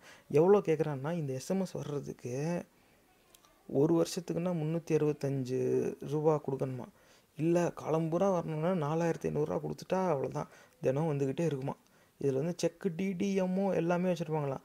அன்றைக்கு டைமில் இல்லைன்னு நினைக்கிறேன், இல்லாட்டினா இதுக்கும் பேடிஎம் காரோ அப்படிம்பாங்க, பிச்சைக்காரனாங்க. எப்படி பிச்சை எடுக்கிறான் பாருங்க. இவன் இந்த மாதிரி போட்டு காசு வாங்குறது யாருக்கும் வந்து பிச்சை எடுக்கிறதா தெரியாது. ஆனால் கம்யூனிஸ்ட் கட்சி சேர்ந்தவங்க கம்யூனிஸ்ட்னாவே உண்டியல் தானே அப்படிம்பாங்க. இந்த மாதிரி வந்து மற்றவெல்லாம் மக்கள்கிட்ட இருந்து நன்கொடை வாங்குறத வந்து கேவலமாக பேசுகிறவன். இவன் காலத்துக்கும் தட்டு நீட்டி கோயிலில் பிச்சை வாங்குறான், அதை எவனும் கேட்கல. இந்த மாதிரி எஸ்எம்எஸ் தான் இவங்களுக்கு வந்து வேதாஸ் புராணாஸ் பற்றி அன்னோன் ஃபேக்ட்ஸ் பற்றி தினசரி வருமா. அந்த பணத்தை மட்டும் கட்டிட்டா அது யாருடைய வங்கி கணக்கு கேட்குறான், நான் இப்போ வங்கி கணக்கு கொடுத்து போட சொல்கிறான்னா வைத்தீஸ்வரன் அப்படிங்கிற ஆளுடைய வங்கி கணக்கை தான் போடுறான். அதில் வந்து நியூ அக்ரஹாரம், பழனி ரோட், திண்டுக்கல். நேர்களே, இந்த இயக்கத்தில் சார்ந்த எந்த வங்கி கணக்கெல்லாம் சொல்கிறாங்களோ இது அவ்வளோ இங்கே தமிழ்நாட்டில் தான் இருக்குது. இது வந்து எத்தனை நாளைக்கு இது நம்ம வந்து தவிர்த்தபடி இருப்போம். இல்லை, இதெல்லாம் வந்து நார்த் இந்தியாவிலேருந்து அப்படி செஞ்சுருப்பாங்க, அந்த கட்சிக்காரங்களாம் இப்படி பண்ணியிருப்பாங்க, அவங்களாம் அப்படி செய்வாங்க, நார்த்தில் வேணால் அப்படி இருக்கும், தமிழ்நாட்டில் அப்படி கிடையாது. தமிழ்நாட்டில் இருக்கிற அயோக்கிய பையன் தான் இதை செஞ்சுக்கிட்டு இருக்கான். இந்த மாதிரி எத்தனை இயக்கங்கள், எத்தனை பரப்புரை, எத்தனை ஆண்டுகளாக எங்கெங்கே நடத்திக்கிட்டு இருக்காங்க. நம்ம கண்ணுக்கு இது தெரியாமையே இருக்க. இதோடைய விளைவு என்னவா இருக்கும்? எங்கேயோ என்னைக்கோ சமஸ்கிருதத்தில் யாருக்கும் புரியாமல் எழுதி வச்சதுக்கு பல நூற்றாண்டுகள் கழிச்சும் இன்றைக்கும் நம்ம சமுதாயத்தில் இப்படி வந்து பல கொடுமைகளாக அது வந்து வாழ்ந்துக்கிட்டு இருக்க. இவன் இன்றைக்கி நடத்துகிற இந்த பரப்புரையோட விளைவு நீ அடுத்து எத்தனை ஆண்டுகளுக்கு நம்ம சமுதாயத்தில் இருக்க போகுது, அது என்ன மாதிரி தாக்கத்தை கொண்டு வந்து தரும், நம்மளால் யூகிக்கவே முடியல. இது சிந்திச்சு பார்க்க வேண்டிய விஷயம் நேர்களே. இதில் இன்னொரு விஷயம் நம்ம உன்னிப்பாக கவனிக்க வேண்டியது இருக்குது. இந்த இயக்கம் வந்து தமிழ்நாட்டில் இருக்குங்கிறது தெரியுது. அவங்க கொடுக்குற வங்கி கணக்கும் வந்து திண்டுக்கல்லில் தான் தமிழ்நாடுன்னு தெரியுது. அதில் சொல்கிற வங்கி கணக்குக்கான பேர் வைத்தீஸ்வரனும் இருக்குது. ஆனால் அவனுடைய அந்த இமெயில் ஐடியில் வந்து நீங்கள் பார்த்தீங்கன்னா srisharma@gmail.comனு தான் இருக்குது. ஷர்மாவுக்கு இங்கே தமிழ்நாட்டுக்கு என்ன சம்மந்தம்? அந்த இமெயில் ஐடி உருவாக்குனவன் வேறு எதை வேணால் வச்சுருக்கலாமே. ஆக எந்த வங்கி கணக்கை பயன்படுத்துகிறானோ அந்த வங்கி கணக்கு இங்கே உள்ளூர்காரன் பேரில் ஆரம்பித்து வைக்கிறான்.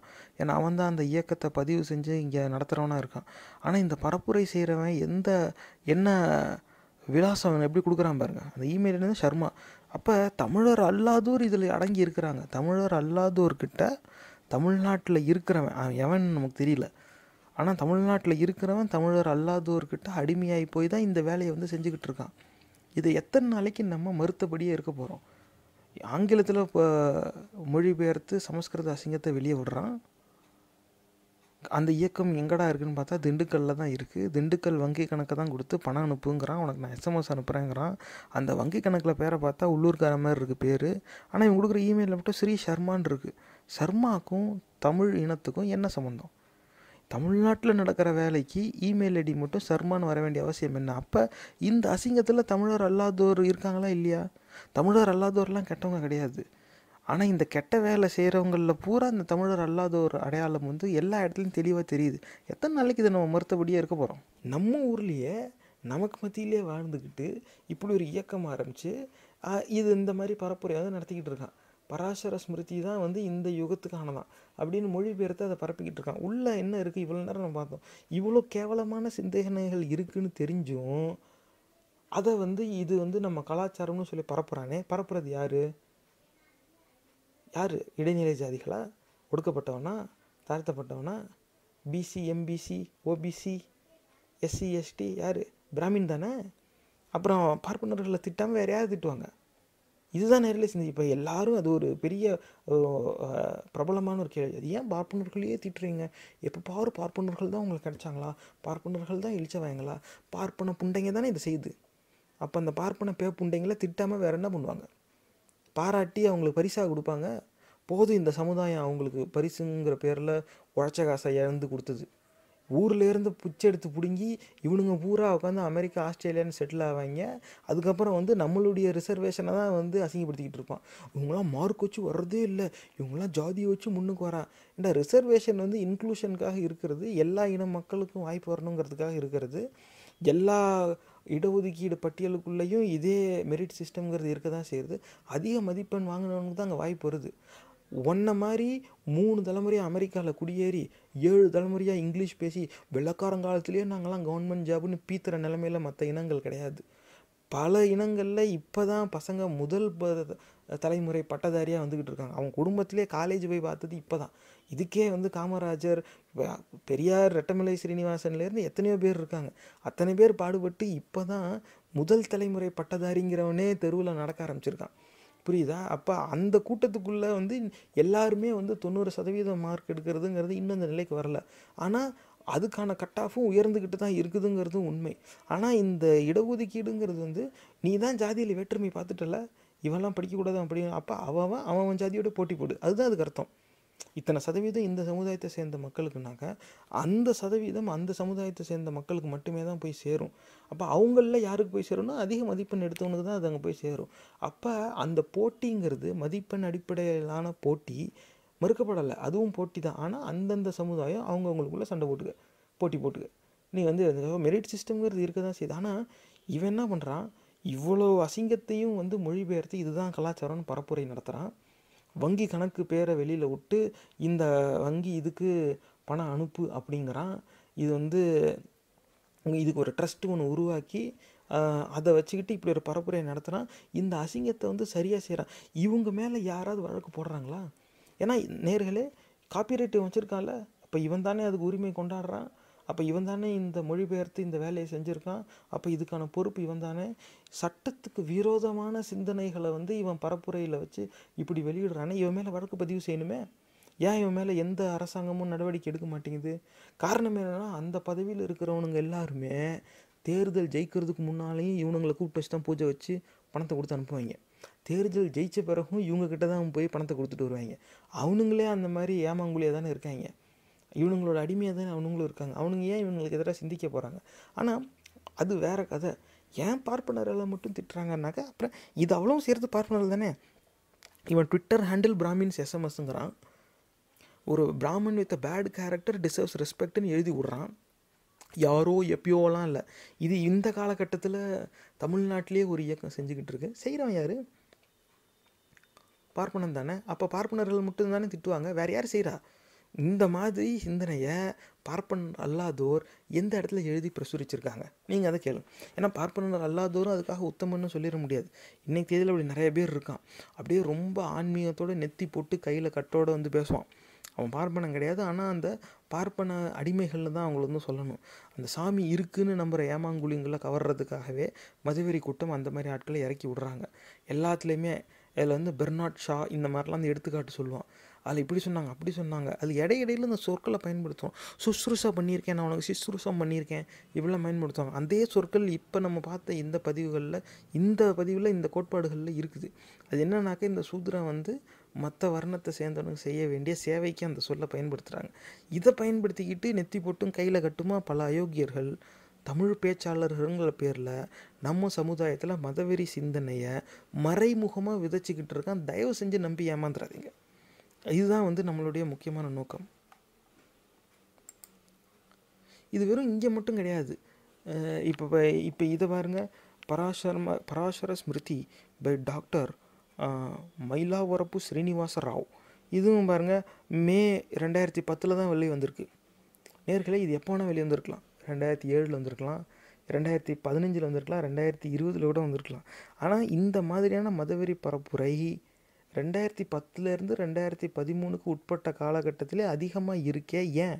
என்றைக்காவது இதை நீங்கள் சிந்திச்சு துண்டா? நீங்கள் தயவு செஞ்சு இதை பற்றி சிந்திச்சு பாருங்கள். நான் சொல்கிறேங்கிறதுக்காக இதை நீங்கள் நம்பக்கூடாது. இதை பற்றி நீங்கள் விசாரிங்க. எப்போ எது எடுத்தாலும் ஜாதி மதம் சார்ந்த பதிவுகள், ஜாதி மத கோட்பாடுகள், அந்த சித்தாந்தங்களை வந்து சரின்னு முட்டு கொடுக்குற அந்த பதிவுகள் எல்லாமே இந்த 3 ஆண்டுகள் அந்த காலகட்டத்திலே இருக்குது. ஏன்னா மதவெறி கூட்டம் 2014 தான் ஆட்சிக்கு வருது. அதுக்கு கடந்த 3 ஆண்டுகளில் தான் இவ்வளோ செஞ்சுருக்காங்க. இப்போ இதுவும் பாருங்கள், மயிலாவரப்பு ஸ்ரீனிவாச ராவ். அந்த படத்தை பார்த்தாலே தெரியுது. இதில் வந்து இதுதான் நேர்களே சொல்கிறது. அதாவது தமிழர் அல்லாதோர் எல்லாம் கெட்டவன் கிடையாது, அது சரியான சிந்தனை இல்லை. ஆனால் கெட்டவன் பூரா தமிழர் அல்லாதோராகவே இருக்கான். அங்கே தான் ஒரு பெரிய சந்தேகம் வருது. ஆனால் இப்போ இந்த ஹயக்ரீவாங்கிற இந்த கூட்டத்தை பார்த்தா வங்கி கணக்கு பெயர் வந்து வைத்தீஸ்வரன்னு தான் வச்சுருக்காங்க. நிஜமாகவே அவன் என்ன மொழி பேசுகிறான், அவனோட பூர்வீகம் என்னன்னு விசாரித்து பார்க்கணும். இது வந்து விசாரிக்க வேண்டிய ஒரு விஷயம்தான். ஆனால் அதுக்கான தகவல் தேடி பார்த்தாலும் வேற எங்கேயும் கிடைக்கல நமக்கு. ஏன்னா இந்த தகவலை வெளியில் விட வேண்டிய அவசியம் என்ன அப்படின்னாக்க, அதிக நேரம் இந்த சமஸ்கிருத சாக்கடையை விமர்சித்தாவே இதை மொழிபெயர்த்தது வந்து வில்லியம் ஜோன்ஸ், இது வந்து ஆங்கிலேயர்களுடைய வேலை, அதனால் அதை நம்ம எடுத்துக்கக்கூடாது, அவன் யார் என்னுடைய கலாச்சாரத்தை மொழிபெயர்க்கிறதுக்கு, இந்த மாதிரி சொல்லி நம்ம கவனத்தை திசை திருப்புறாங்க. இதுக்கு பல மதவெறி கூட்டத்துடைய அடிமைகளும் அந்த பரப்புரையை செய்கிறாங்க. அதுக்கு எதிர்முட்டாக இருக்கணுங்கிறதுக்காக தான் சொல்கிறது. இப்போ இந்த பதிவில் நம்ம பார்த்த இந்த பராசர ஸ்மிருதியோடைய அனைத்து பதிவுகளும் அந்த மொழிபெயர்ப்பும் வெளிநாட்டுக்காரில் உள்ளூர்கார செஞ்சது. அந்த இயக்கம் தமிழ்நாட்டில் தான் இருக்குது. இன்னும் எத்தனை நாளைக்கு எத்தனை இயக்கங்களை இந்த மாதிரி நம்ம இருக்க விட்டுக்கிட்டு இருப்போம்? இதுவே தமிழினத்துக்கு எதிரான ஒரு செயல்பாடு கிடையாதா? சட்டவிரோதமான சிந்தனை, சமூக ரீதியாக அதெல்லாம் அசிங்கமான சிந்தனை, இது மனிதாபிமான அடிப்படையில் இது ஏற்புடையது கிடையாது, இது அநாகரிகமான சிந்தனை, அதெல்லாம் ஒரு பக்கம் இருக்கட்டும். ஏன்னா அநாகரிகமோ இல்லை அசிங்கமோ இந்த மாதிரி இதெல்லாம் விவாதத்துக்கு உட்பட்டது. ஏன்னா நமக்கு எது அசிங்கம்னு தெரியுதோ ஒருத்தனுக்கு அது ஆன்மீகமாக தெரியுது, அது வேற கதை. அதில் நம்ம எப்போ வேணால் எப்படி வேணால் விவாதிச்சுக்கலாம்னு வச்சுக்கோம். இதெல்லாம் சட்டவிரோதமான சிந்தனை. சட்டவிரோதமான சிந்தனையை மொழிபெயர்த்து வெளியில் விடுறான். இவன் மேலே எந்த வழக்கும் வராது. ஆனால் இதை விமர்சித்து நீங்கள் ஏதாவது போட்டிங்கன்னா உடனே ஊரில் இல்லாத சக்தி இது சட்டங்கள்லாம் உங்கள் மேலே தான் பாயும். காரணம் என்னென்னா, யார் மேலே பாயுதுன்னு பாருங்கள். அவன் பார்ப்பனர் கிடையாது, பார்ப்பனர் அல்லாதவருக்கு மட்டுமே தான் அது எப்போவுமே நடக்கும். இப்படி ஒரு சூழ்நிலை இருந்துச்சுன்னாக்கா எதாக இருந்தாலும் பார்ப்பனர்களை திட்டாமல் வேறு யாரை திட்டுவாங்க? சிந்திச்சு பார்க்க வேண்டிய ஒரு விஷயம். இன்னும் எத்தனை நாளைக்கு இந்த மாதிரி சமஸ்கிருத சாக்கடைகளை ஆன்மீகம்னு நம்ம நம்பி ஏமாந்துக்கிட்டு இருப்போம்? இன்றைக்கு தேதியில் தான் இதை பற்றி யாருக்குமே தெரியலையேப்பா, இதை ஏன்ப்பா இப்போ எடுத்து பேசுகிற அப்படிங்கிற கேள்வினா அதுவும் நியாயமானது தான். ஆனால் அதுக்கு பதில் என்னென்னா, இன்றைக்கி நம்ம சமுதாயத்தில் இருக்கிற பெரும்பான்மையான அசிங்கங்களுக்கு அடிப்படை இந்த சமஸ்கிருத சாக்கடை தானே. அந்த சமஸ்கிருத சாக்கடையை நம்ம விமர்சிக்காமல் இந்த அசிங்கங்கள்லேருந்து நம்ம சமுதாயத்தை எப்படி மீட்டெடுக்க போகிறோம்? அந்த மீழ்ச்சி, அந்த எழுச்சிங்கிறது வர்றதுக்கு வாய்ப்பே கிடையாது. என்னைக்காவது ஒரு நாள் நம்மளேருந்து வெளியில் வந்து தான் ஆகணும். ஆனால் இதை விமர்சிக்காத வரைக்கும் அதுக்கான சூழ்நிலை கூட வராது. கடைசி வரைக்கும் இவன் நம்மளை அசிங்கப்படுத்திக்கிட்டே இருப்பான். நம்ம இவனை கூப்பிட்டா ஏன் என்னை மட்டும் திட்டுறாம்மா, அதுக்கப்புறம் இதுதான் சாமியோட சொல்லும்மா, என்னடா சொல்லுன்னு கேட்டால் இவ்வளோ அசிங்கத்தையும் போட்டிருப்பான். இதை மொழிபெயர்த்து பரப்புரையில் நடத்துவான். இவன் மேலே வழக்கு வராது. ஆனால் இதை ஆதரிக்கிற கூட்டத்துக்கு ஒட்டுமொத்த மக்களும் போய் வாக்களிச்சிருக்காங்க. காரணம் என்னென்னா, அந்த பரப்புரையோட விளைவு அப்படி. இந்த மாதிரி இன்னும் என்னென்ன பரப்புரை இத்தனை ஆண்டுகளாக எங்கெங்கே நடத்தியிருக்காங்கன்னு நமக்கு தெரியாது நேர்களே. இதுக்கான தீர்வு குறைஞ்சது 20-30 ஆண்டுகள் ஆகும். நம்ம சமுதாயம் இந்த மதவெறி கூட்டத்துடைய இந்த பரப்புரையோட தாக்கத்திலிருந்து வெளியே வர்றதுக்கு குறைஞ்சது 30 ஆண்டுகள் ஆகும். ஆனால் அந்த 30 ஆண்டுகளுக்கான காலகட்டம் எப்போ ஆரம்பிக்கும்? அசிங்கத்தை அசிங்கம்னு நம்ம என்னைக்கு சொல்ல ஆரம்பிக்கிறோமோ அப்போதுலேருந்து தான் அது ஆரம்பிக்கும். இதுதான் நம்ம சிந்திச்சு பார்க்க வேண்டிய ஒரு விஷயம். ஆக இப்படி மனிதாபிமான சிந்தனைக்கே எதிரானதா, மனித குலத்துக்கே எதிரான சிந்தனைகளை, சட்டவிரோதமான சிந்தனைகளை எழுதி வச்சுக்கிட்டு இருக்கு. இதை சாஸ்திரம்னு சொல்லிக்கிட்டு இருக்கானே, இது எப்படி ஒரு சாஸ்திரமாகும்? இதை சாஸ்திரத்தை உள்ளடக்கமாக கொண்டது எப்படி ஒரு மதமாகும்? அந்த மதத்தின் தலைவன் எப்படி ஒரு இறைவனாக இருக்க முடியும்? அதையும் நம்பி பாசிட்டிவ் எனர்ஜி பக்தின்னு சொல்லி நேரத்தையும் உழைச்ச கசையும் போய் இழக்கிறானே, அவனுக்கு சொரணை இருக்குன்னு சொன்னால் எப்படி அது ஏற்புடையதாகும்? சிந்திச்சு பாருங்க. இந்த பதிவு உங்களுக்கு பிடிச்சிருந்தா தயவு செஞ்சு சமூக வலைத்தளங்கள்ல இதை பகிர்ந்துக்கோங்க. இந்த நிகழ்ச்சி உங்களுக்கு ஏதாவது ஒரு வகையில உதவி இருக்கும்னு நம்புறோம். சும்மா ப்ரொடக்ஷனோட பகுத்தறிவு பாட்காஸ்ட் பொறுமையோட கேட்டதுக்கு நன்றி.